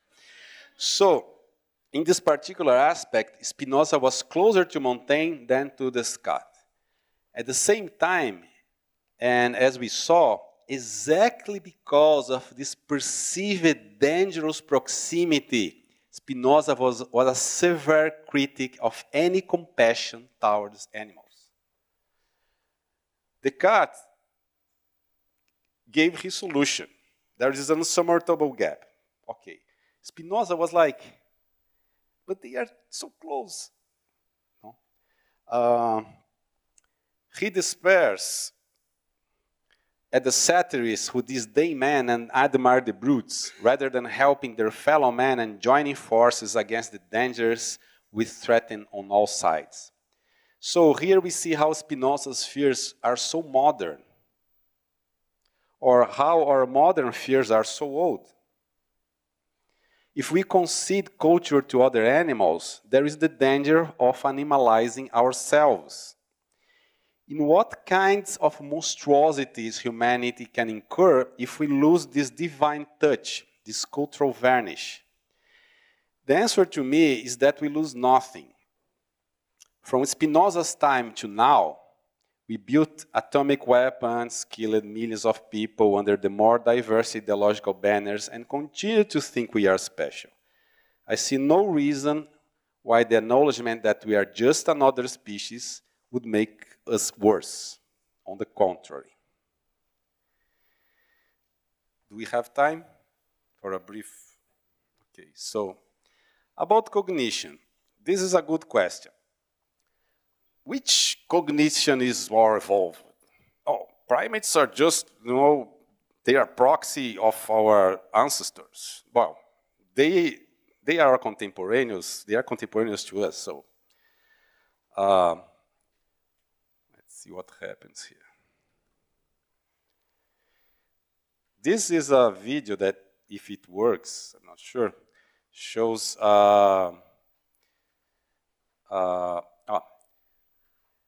so this is the same Kyoto, University of Kyoto sanctuary that it was shown here. And this guy here, he sees numbers, and as soon as he touched the first number, all other numbers disappear under these squares. So he has split second to memorize the numbers.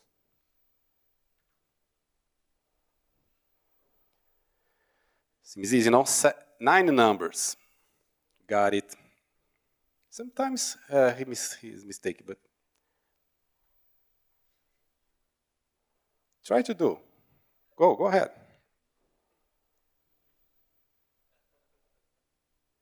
Got it. Oh, it's very easy, no? A chimp can do it. Let's go, people. Memorize it. Now we have a human.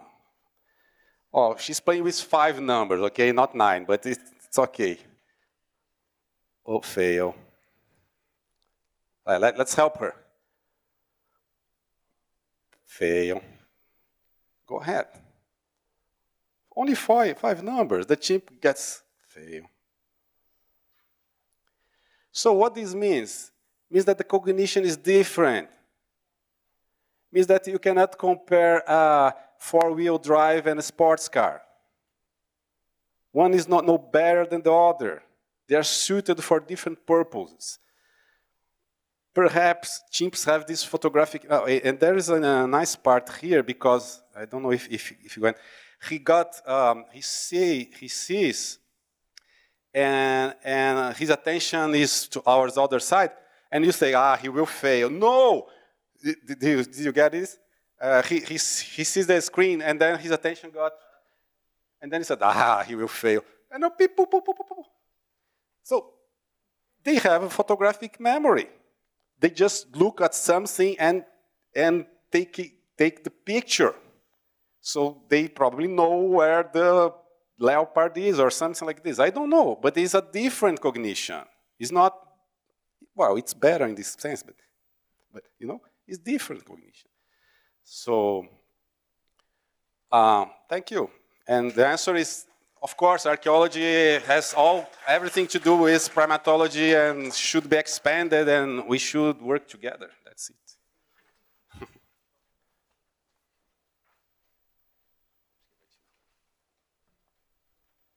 Well, if there's any question.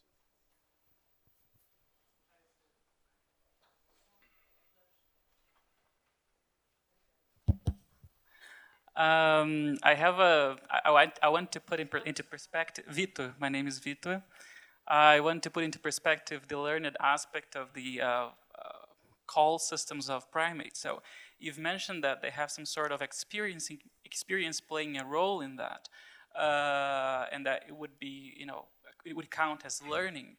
But there is evidence related not only to the aspect of the amount of things that they can perceive in order to produce a vocalization, but also the vocal structure of the vocalization seems to be innate to a certain extent. Mm-hmm. So for instance, the acoustic features of non-human primate infants seem quite alike those of the adult animals of the same species in case of the vervets. And also, if you take into account the amount of, so for instance, Seyfarth and Cheney have shown that when vervet monkeys are giving vocal calls to alarm calls to the eagle alarm call, it's not for a random species. They have to bear a feature in which it's something that's in the air. So, for instance, even a falling leaf can can give this individual to produce an infant individual to produce an alarm call. So it's not random. So it seems that okay, it's reasonable to say that that they have some sort of classes in the world that they seem to be predisposed to perceive and categorized. Of course, there is a role of learned, but this learning is quite little in the sense that it's reasonable that they would not be fully 100% genetically predetermined to perceive eagles, but they have to be predisposed to perceive things in the air, for instance, or things on the ground, or terrestrial mammals. And they are involved in an environment that you're going to find 150 different species, and they can change. So it's reasonable that they don't have it fully specified. So the role of learning is quite little. They basically determine that at some point at 5 years of age. Yeah, I imagine if the species of the feline or the eagle change, perhaps they will use the same call. Yes. But I think this is not a problem. I think that the interesting thing about the paper is that juveniles tend to make mistakes, while adults tend to make the correct assignment when it's really an eagle or not a. Anyway, I think it's the idea is not to say that look. They are almost reaching us or something like. It's a totally different cognition. I only mean that the vocalization itself is probably learned / shared. The sound, something like this could be a different sound, could not be that sound, because at least there are 3 different sounds. I imagine. I never heard the vocalizations themselves. I only read the paper, but at least 3 different sounds for 3 different stuff. So, and it seems that they have to learn to assign correctly. So I think it's a nice example of some kind of cultural transmission. Yeah, because in this case, it doesn't seem that they have actual pedagogy from the mother or the father to say, well, you have to give this vocalization this particular. We never content. know. Yeah. Like we don't know how to test this. It can be only imitation from others. Can be they live in communities, so they can imitate the older, not necessarily the mother and the father. So. Cultural transmission doesn't have to be, it's never the vertical, it's always transversal. So the important thing is that any juvenile in any species is pretty dumb, and so they have to learn stuff, and they will learn stuff from the older people. I think that's kind of natural or widespread. It's not natural. It's widespread in several species. That's the idea, not that they. Anyway, we can talk about the whales. It's another amazing example. They live in the pods. They say pods, groups of whales that have totally different behaviors, hunting behaviors. Vocalization is different. They tend to intramarry, not intermarry. They tend to have mate. They have to mate. They mate between the pod, inside the pod. So they are pretty much like tribes. But they are orcas, killer whales. So the more we know about this stuff going on, and also they have a lot of characteristics. They are very long-lived. They have a lot of time to learn stuff, But the orcas that go out of the water and take the seals on the beach, only the orcas from Patagonia do that. They develop that strategy, and no other orca in the world does that. So it's a thing that it's culturally transmitted.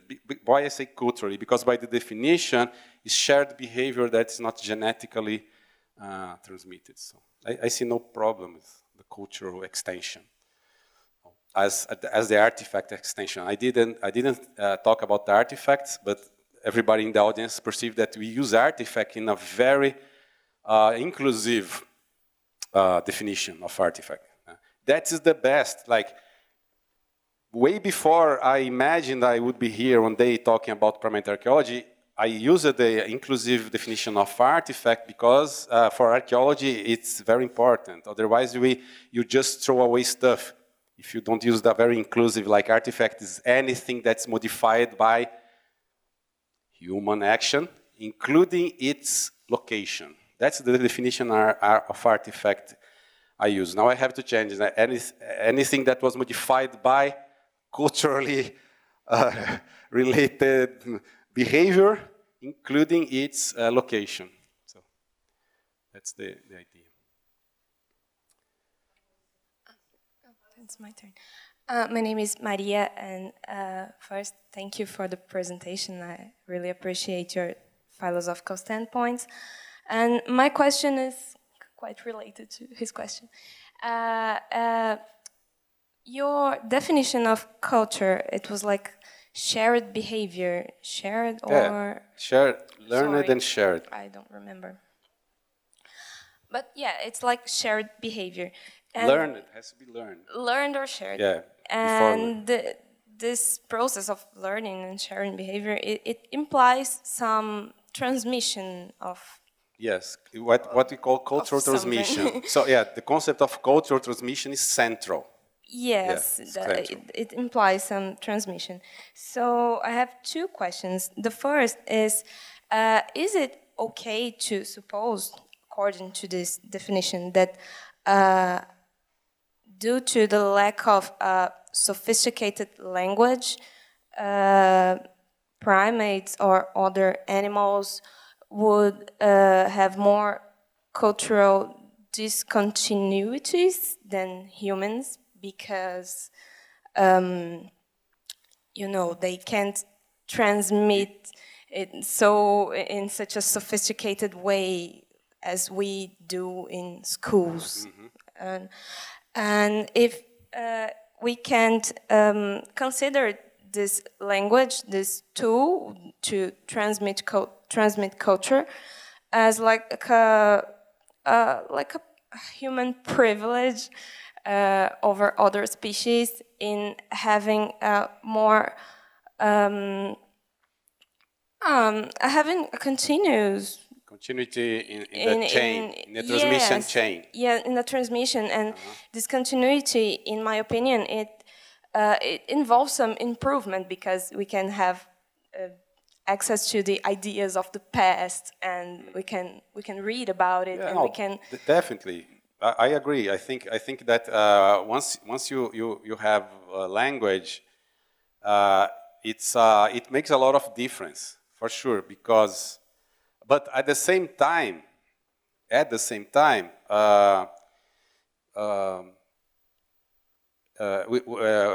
we have a bias towards like academics. Like we read a lot of stuff, we learn a lot of stuff, reading and etc. But not all human societies use written stuff. Of course, they will use only the language, and this. I think this is the major difference, not the written thing. The written makes a lot of difference for the last centuries, but most part of human culture had to be passed by oral tradition or oral transmission, and of course this makes a lot of difference. However, there are several arts and crafts or ways of doing stuff that are transmitted by imitation.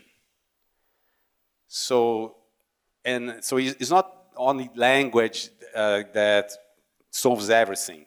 I cannot explain to you how to flint knap. We can spend a whole week talking about what you have to do to make a hand axe, and you will never learn. You have to see, you have to imitate, and I have to show you by gesture, and not only talking about. So of course, it makes a huge difference, but the most part of the time, I think imitation, more than words, was a key point, because we have a hand axes being produced from 1.7 until, well, for 600,000 years, something like this. 600,000 years, more or less. And these guys, they probably didn't speak as we speak because of the, well, there are inferences that they didn't speak as we speak, like the Homo erectus. But they were able to make like very nice hand axes. So the chain of cultural transmission was so strong. These guys kept making hand axes for such a long time, and hand axes were so useful. And so you can have a very strong lines of transmission, even without oral or written information. But of course, it helps a lot. Of course, I think the example of the symbolic dash language, symbolic because it was like when the chimpanzee I mentioned in the 1991 paper, when he made vocalizations and beat it on the tree trunk, he was able to direct the movement. So, and this behavior got lost because of the number of chimpanzees that were able to decodify, and this older male, even when the population regrowth, he gave up. This behavior was never seen again. So I think it's a hell of a good example of how things can be lost. And in archaeology, we have several examples of losing technologies. Several. Tasmania is a good example. People forgot a lot of stuff, a lot of useful stuff. They forgot how to make boats. They forgot how to make needles. They forgot how to make clothing for the winter. They forgot to make a lot of stuff. So, but of course, when you write, it's easier to get it again. Good afternoon. My name is Josiane, and I'd like to ask you 2 questions. The first one, you said that the term culture can be extended to other animals. So, can the studies in archaeology also be extended to other than monos and chimpanzees? Yeah, I like, if you have, I think definitely yes. If you have material byproducts of the behavior. Yes. Because archaeology is all about the materials. We are interested in the materials left by some cultural behavior. So if the animal, any animal, does some stuff that leaves material traces, I'm okay with it. I think archaeology could be expanded. Like, the problem is that a lot of behaviors doesn't leave material, you know? Like the crows, for instance, they use a lot of tools and stuff, but they don't leave an archaeological record. Like, so it's hard to make a crow archaeology, but I would like to. Yes, and the second one is related.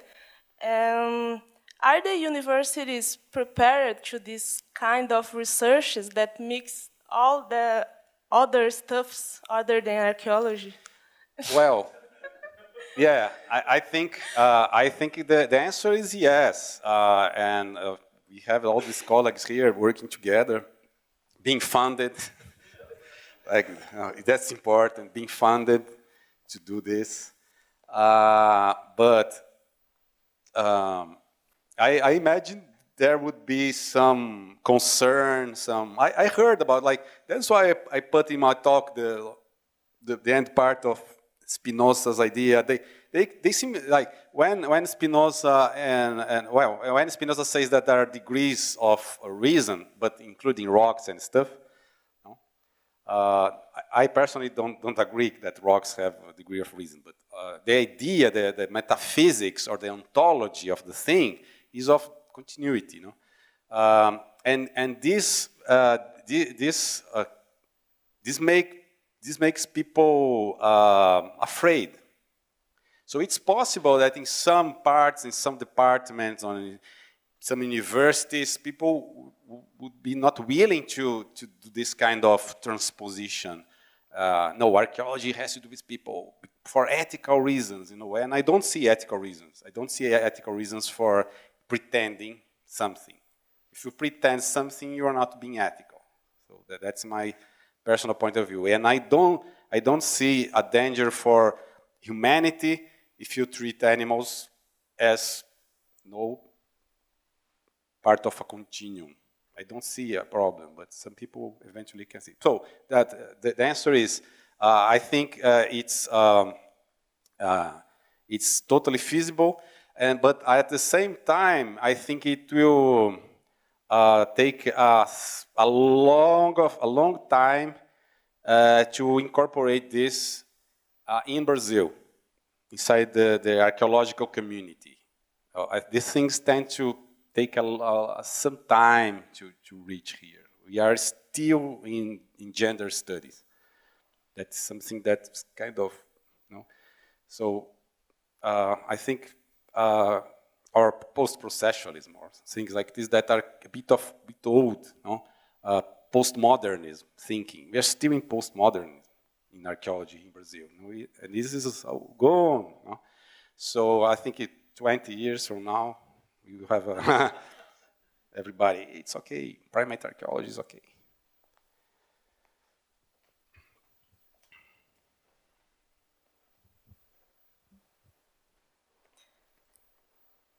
So when you were showing your definition of culture, and then you also highlighted that it's observed in many unrelated taxa, right? And then you said, well, of course, because it's so advantageous. You say that. Yeah. It's recorded, right?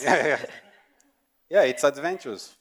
So that reminds me when I teach the human evolution course, and then one of the last lectures is about culture and, well, mostly stone tools, but culture in general. So we review all the other animals that have tool use and things like that. And then I always ask my students the opposite question, like, if culture or tool use is so great, why is it so rare? Yeah, and I think the question is that because evolution is not, the answer is that because evolution is not optimizing. I think that's a very nice case to say, people, not only it's branching, never unilinear, but it's also not optimizing. So that's why not all animals in the world have a strong cultural behavior. Some have, some not. So I think that's the answer. A lot of comments accumulating. Just before I forget, Vitor, Astolfo mentioned cetaceans, which for vocal communication purposes are much better than primates. And in cetaceans, you can see rapid feds changing in vocal communication. For instance, a male dolphin comes to the region of another group and making some mating calls, and those new mating calls are more attractive to local females. So they tend to mate with this guy. The next season, all the males in that group change their vocalization to this new vocalization, and they can do this. Some birds learn once while watching the other birds and never change. Some listen, but they just practice the next year based on something stored in their memories. And other species change every year as the repertoire of the populations go changing. So depending on the species.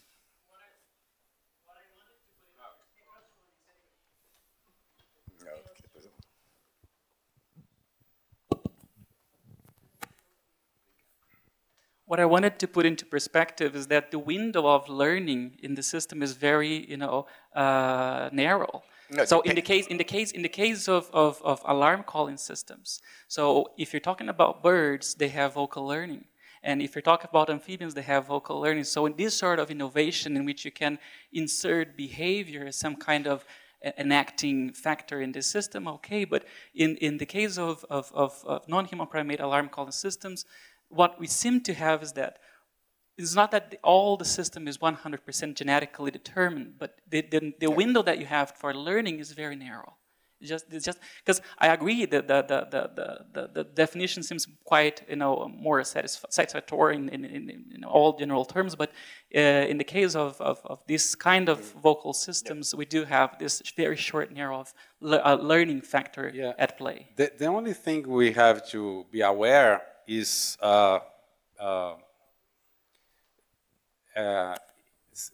when you say narrow, I understand what you say, but most people tend to put it's narrow, but narrow as some kind of disability or something like this. That I'm sure is not what you're talking about. But it's important just for the general audience, just to say that it's adequate. Is what they need. They don't need 100 calls. No, they need 3. That's why it's narrow. I think that's the idea.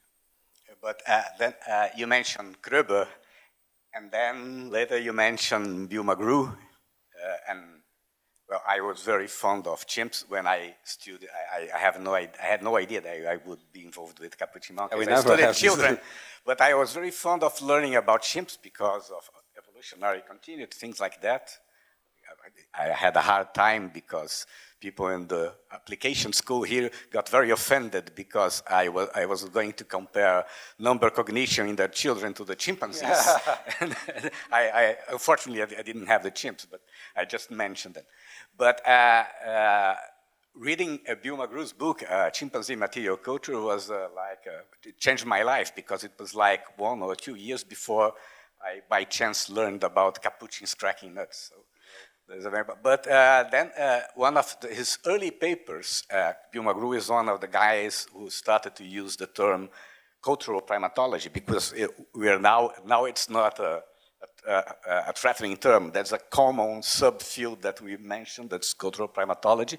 He was one of the pioneers. And one of the first things he did was to take a list by Kröber of criteria to show that a behavior is cultural, and showed one by one. He could perhaps not one behavior could be a great example of all those criteria by Kröber, but he had an example for each of the criteria in the behavior of chimpanzees.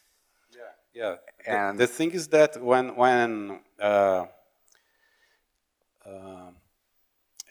the thing is that if you define things with sharp and short definitions, I think they are the best, because then people, well, they can still argue about the definition, but it becomes clearer. The thing about Kröber and several of the anthropologists' definition is that they are not clear, and they put a lot of laws, morals, and etc. And of course, we will not say about laws and morals of the chimpanzees. Then this makes, but what I'm saying is that I see how people could disagree with McGrew in saying that his definition was perhaps like this one or something like this. This one, oh, it's not appearing, but that culture is learned and shared behavior. But for sure, I know he had a lot of trouble with this idea of chimpanzee culture, and now it's much easier to say about this. But I saw several critics kind of saying, oh, you know, you guys, you are primatologists, and culture is our domain. We know what culture is. And this definition of culture you're using, oh, this is an old one. This is a common rhetoric. Oh, this definition, oh, it's too dry, and we came over it. Now we are in another level of discussion. I heard this several times. kind of rhetoric to say, no, you don't know what you are talking. Culture is much richer than this definition or something like this. And it's just not true. Like, actually, there is no good definition from the anthropological point of view. They don't define. That's the point. As symbolism, because I had to go after a definition of symbolism because everybody says about symbolism all the time, but there is not a single definition of symbolism. So if you go after a definition and make it clear what you are talking about, then I think everything becomes clearer. And I think for sure McGrew's work is seminal in this. It's very important. But you know that there was a lot of criticism even today. No? And I just think the criticism is misplaced, and instead of producing dialogue, it tends to produce more separation. As saying, no. The definition of culture is way ahead. We are in another level of discussion, and it's not true. It's not true. It's even being discarded, actually, because they see no use. They don't have a good use for it. Any other questions? I'll make a comment, but I can wait. You can do it. No, I think it's... Okay. Thank you for your talk. I really enjoyed this kind of discussion. I have one question, but first I would like to make a comment. I really enjoy when you say that the main difference between humans and chimps in the example you gave is that they are different, just that. The cognition is different. Yeah, you say about cognition, but considering the definition of culture you work with, I think it is more appropriate to talk about interaction. They have their kind of interaction that make them learn what they learn within them and when they interact with other humans, with other animals. And for example, in this discussion that Victor brought about the monkeys and if they are learning or not, one thing we can say for sure, they interact. And this interaction has some impact on how they behave. And talking about interaction, when we talk about human interaction, human language is something that is a very characteristic of our kind of interaction. And when we try to attribute or question the attribution of things like culture to animals, and I think this discussion is taken to attributing emotions to animals and mental capacity to animals. These discussions, I think, we should pay attention to the fact that these are words of our language. Culture, love, thought, these are words of human language. And they were crafted to deal with human interaction, human behavior. So I think this is something that should be considered when talking about this, not only if ontologically they have that capacity, but how do we use these concepts to attribute them? And I think this was brought many times today here. For example, in the beginning, when someone asked the first person, I don't remember the name, the first talk, asked, what was your criteria to say that that the monkeys had or not had attention? And he said, well, we don't need to say if it has or not. We don't work with it. We just observe and see what they are doing. So now I come to my question. When you defined culture as learned and shared behavior, you made a jump from behavior to mental process. And I didn't understand that jump, since it seems to me that we can... You have to remember that half the field of psychology reject all discussion about mental states. We don't know about mental state. We have words. Yeah, that's what I'm saying. It seems to me that all our discussions were okay when we were in the domain of behavior. And so you made that jump to that's mental... all we can know about any other organism, even if it's our own species. I totally agree. I totally agree. And then you say that other animals have Language culture. is behavior. Yes, totally. I'm on you. I'm with you. When you say other animals have culture or that they love those things, we are talking about behavior. We are not observing any mental process. Yeah. So I would like to understand why that jump. Okay. Since I think it's unnecessary. Yeah, I don't think it's a jump. I think it's a logical entanglement. Because if some sentient being sees something and imitates, it has to be something going into his brain. That's it. A diffuse, you see, they don't have a brain because don't have, it's not a chordate, is it? Like a tree or a bacteria or something like this, is this? Yeah, but because it seems to me that it puts another wall that is brain. Wow, this is a very metaphysical thing. Did you read The Secret Life of Trees? No. No, it's a book that the guy puts that trees, they basically take decisions. We don't know, he doesn't know how. Perhaps they have not, for sure they don't have a brain, but they have something going on.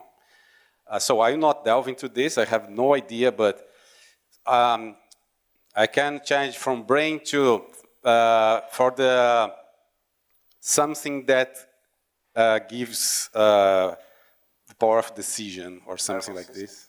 Oh, sorry? A nervous system. A nervous system, yeah, something like this.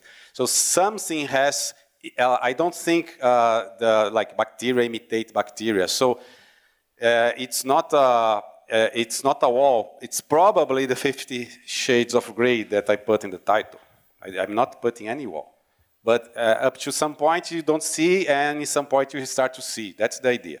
So going to the part we start to see, and we are talking about culture among animals that by chance have brains.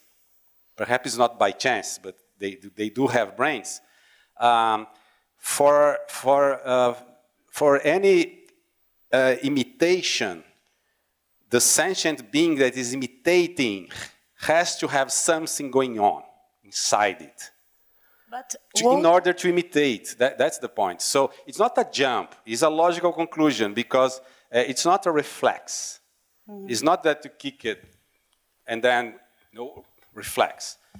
Something is happening, and that sentient being that is aware of that something does the same. So it has to have some mental thing going on, some process, some that we can call thought or idea. The idea of imitating. You have to have an idea that, look, I will imitate. So I think it's not a jump, it's a logical conclusion. And talking about the words, that's why it's very, very, very important to define the terms. So when I say culture is shared and learned behavior, I have a point of departure. And from them, I can start building a reasoning.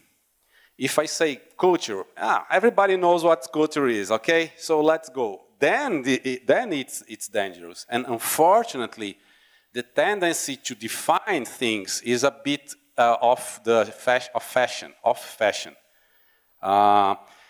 You read some, like when I was younger, like I read a paper talking about like geoarchaeology. Geoarchaeology is, my specialty is a thing that is a bit of archaeology and earth sciences and stuff like this. And I read a paper, the guy saying, geoarchaeology is an ambiguous concept. And it's very good that it's ambiguous, because it's nice to be ambiguous. I was like, no, I don't think it's nice. So I'm kind of Cartesian, but now you know that Descartes it was friend of animals, so no problem. So once once you define culture or define symbolism, then we can start to talk. But if I don't define symbolism and say, no, symbolism is that thing that only humans have, well, so we don't go away. And so, if you define love, and if it's a definition, it's an operational definition, and I will not try to define love here today, okay? But you can eventually, given your definition, say that, okay, love implies like, is an animal that defends the younglings, is it love? Well, by my definition, it is. So you can put love in that relationship. But if you don't define, everything is lost. So you talked about, instead of culture, relationship? Instead of cognition, interaction. Interaction. I think interaction, so instead of cognition, no instead of culture. Instead of cognition, okay. Interaction, I think, is such a broad term that, like, if you define it, okay, but to me, it seems too broad to be useful. Because you have interaction between atoms. Right? So, for our purposes, perhaps the word interaction is not as useful as cognition, because I can interact with a stone that falls into my head, you know? It's an interaction. So, cognition, I think, is more, goes better to the point, because means that you see something, you recognize, probably the cognition, cognite, or some Latin thing, perhaps Mabel knows. You recognize, and at least you recognize. Doesn't mean that we will take an action or we will interact. I can just recognize that, no, there is a drawer in the end, or there is a weird person over there. No, there is nobody over there. But I can recognize and do nothing, so there is no interaction. So I think cognition is different from interaction, but no problem. We can use the term we want. Important thing is always define the term. I think that's the most important thing. Once you define, you can call it Mickey Mouse. No problem. And then we can go ahead. I think that's the point. That's my point. Not that's the point. You have a question? Because I have some comments, but I think they are better as closing remarks. So.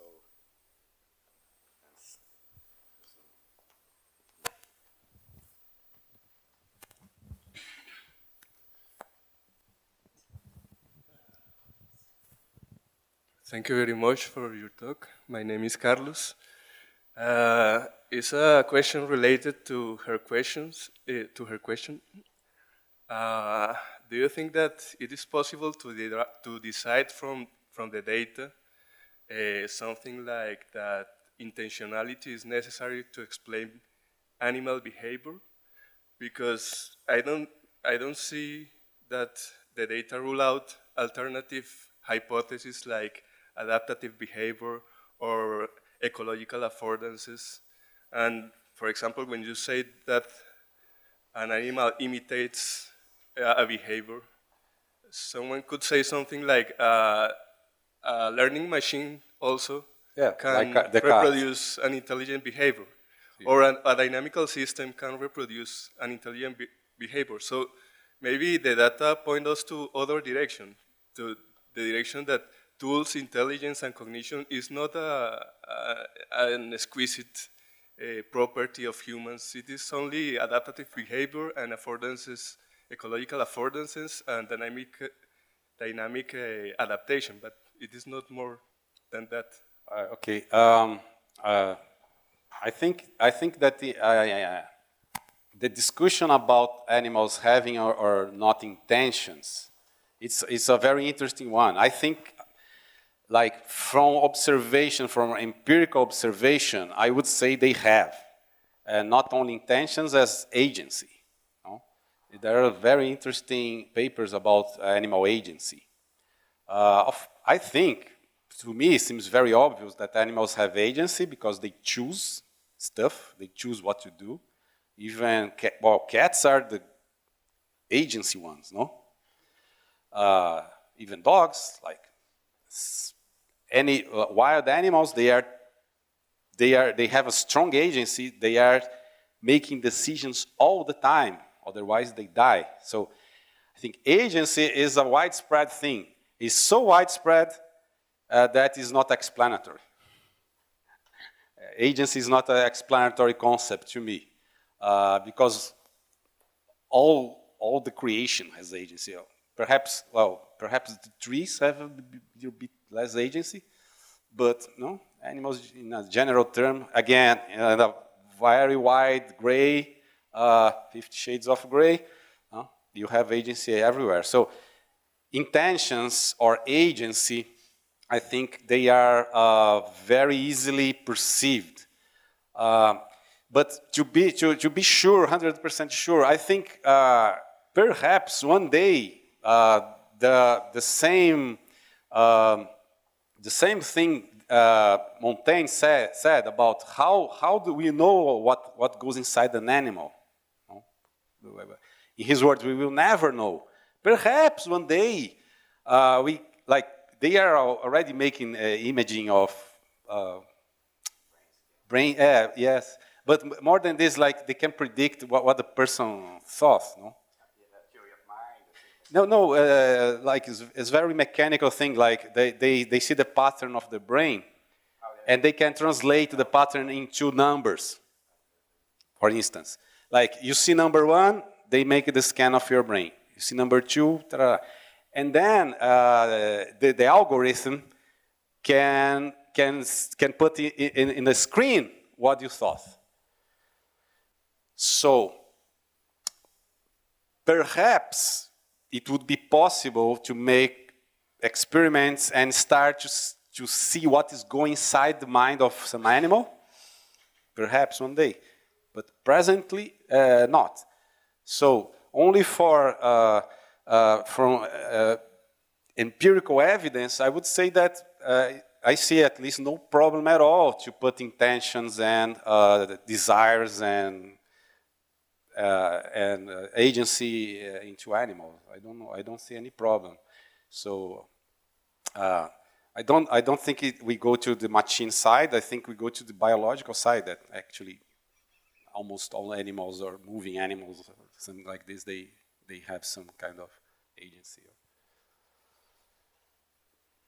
Okay. Well, thank you, Astolfo. Thank you. I was sort of commenting on some questions of these two ladies here, but also can serve as closing remarks since we expanded into the question of culture.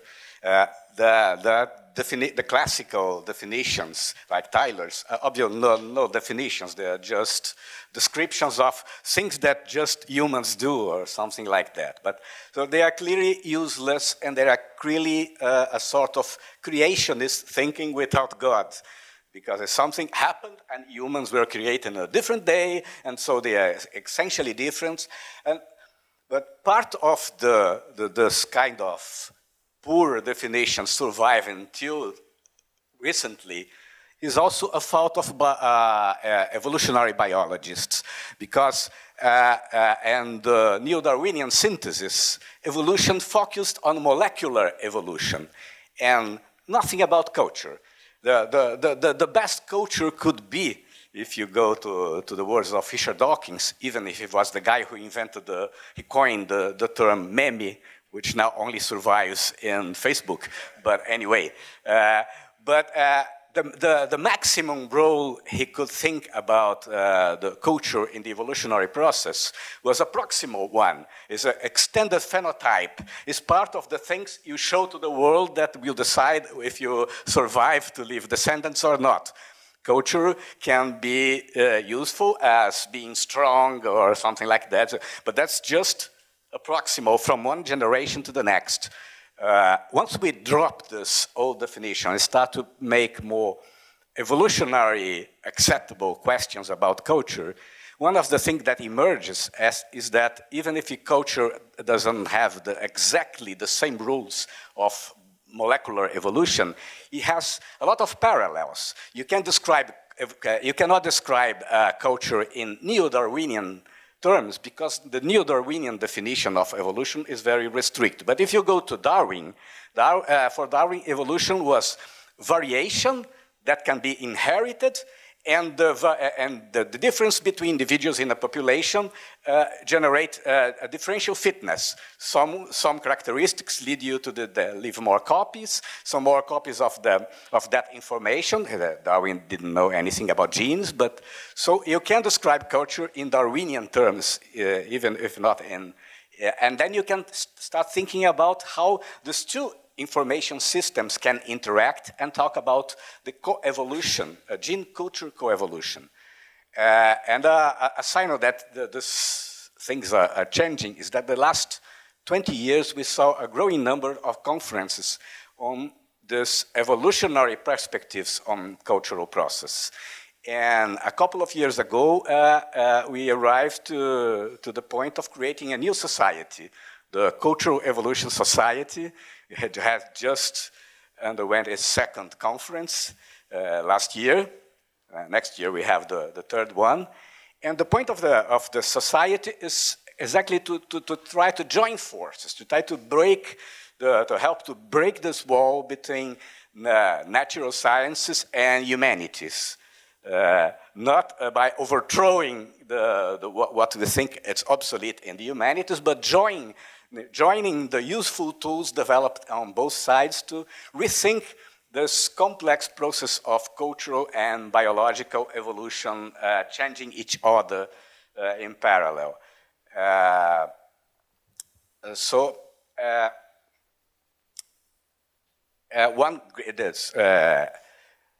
Primate archaeology is one of those great examples that we can join forces and use techniques from one discipline to the other.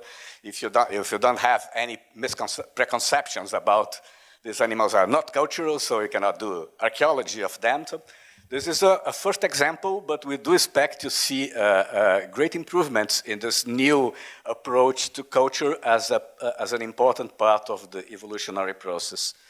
So if our government doesn't destroy our funding agencies before the end of the year, I do expect to have another workshop on cultural evolution right here by the end of the year. So thank you for coming. Thank you for your interest.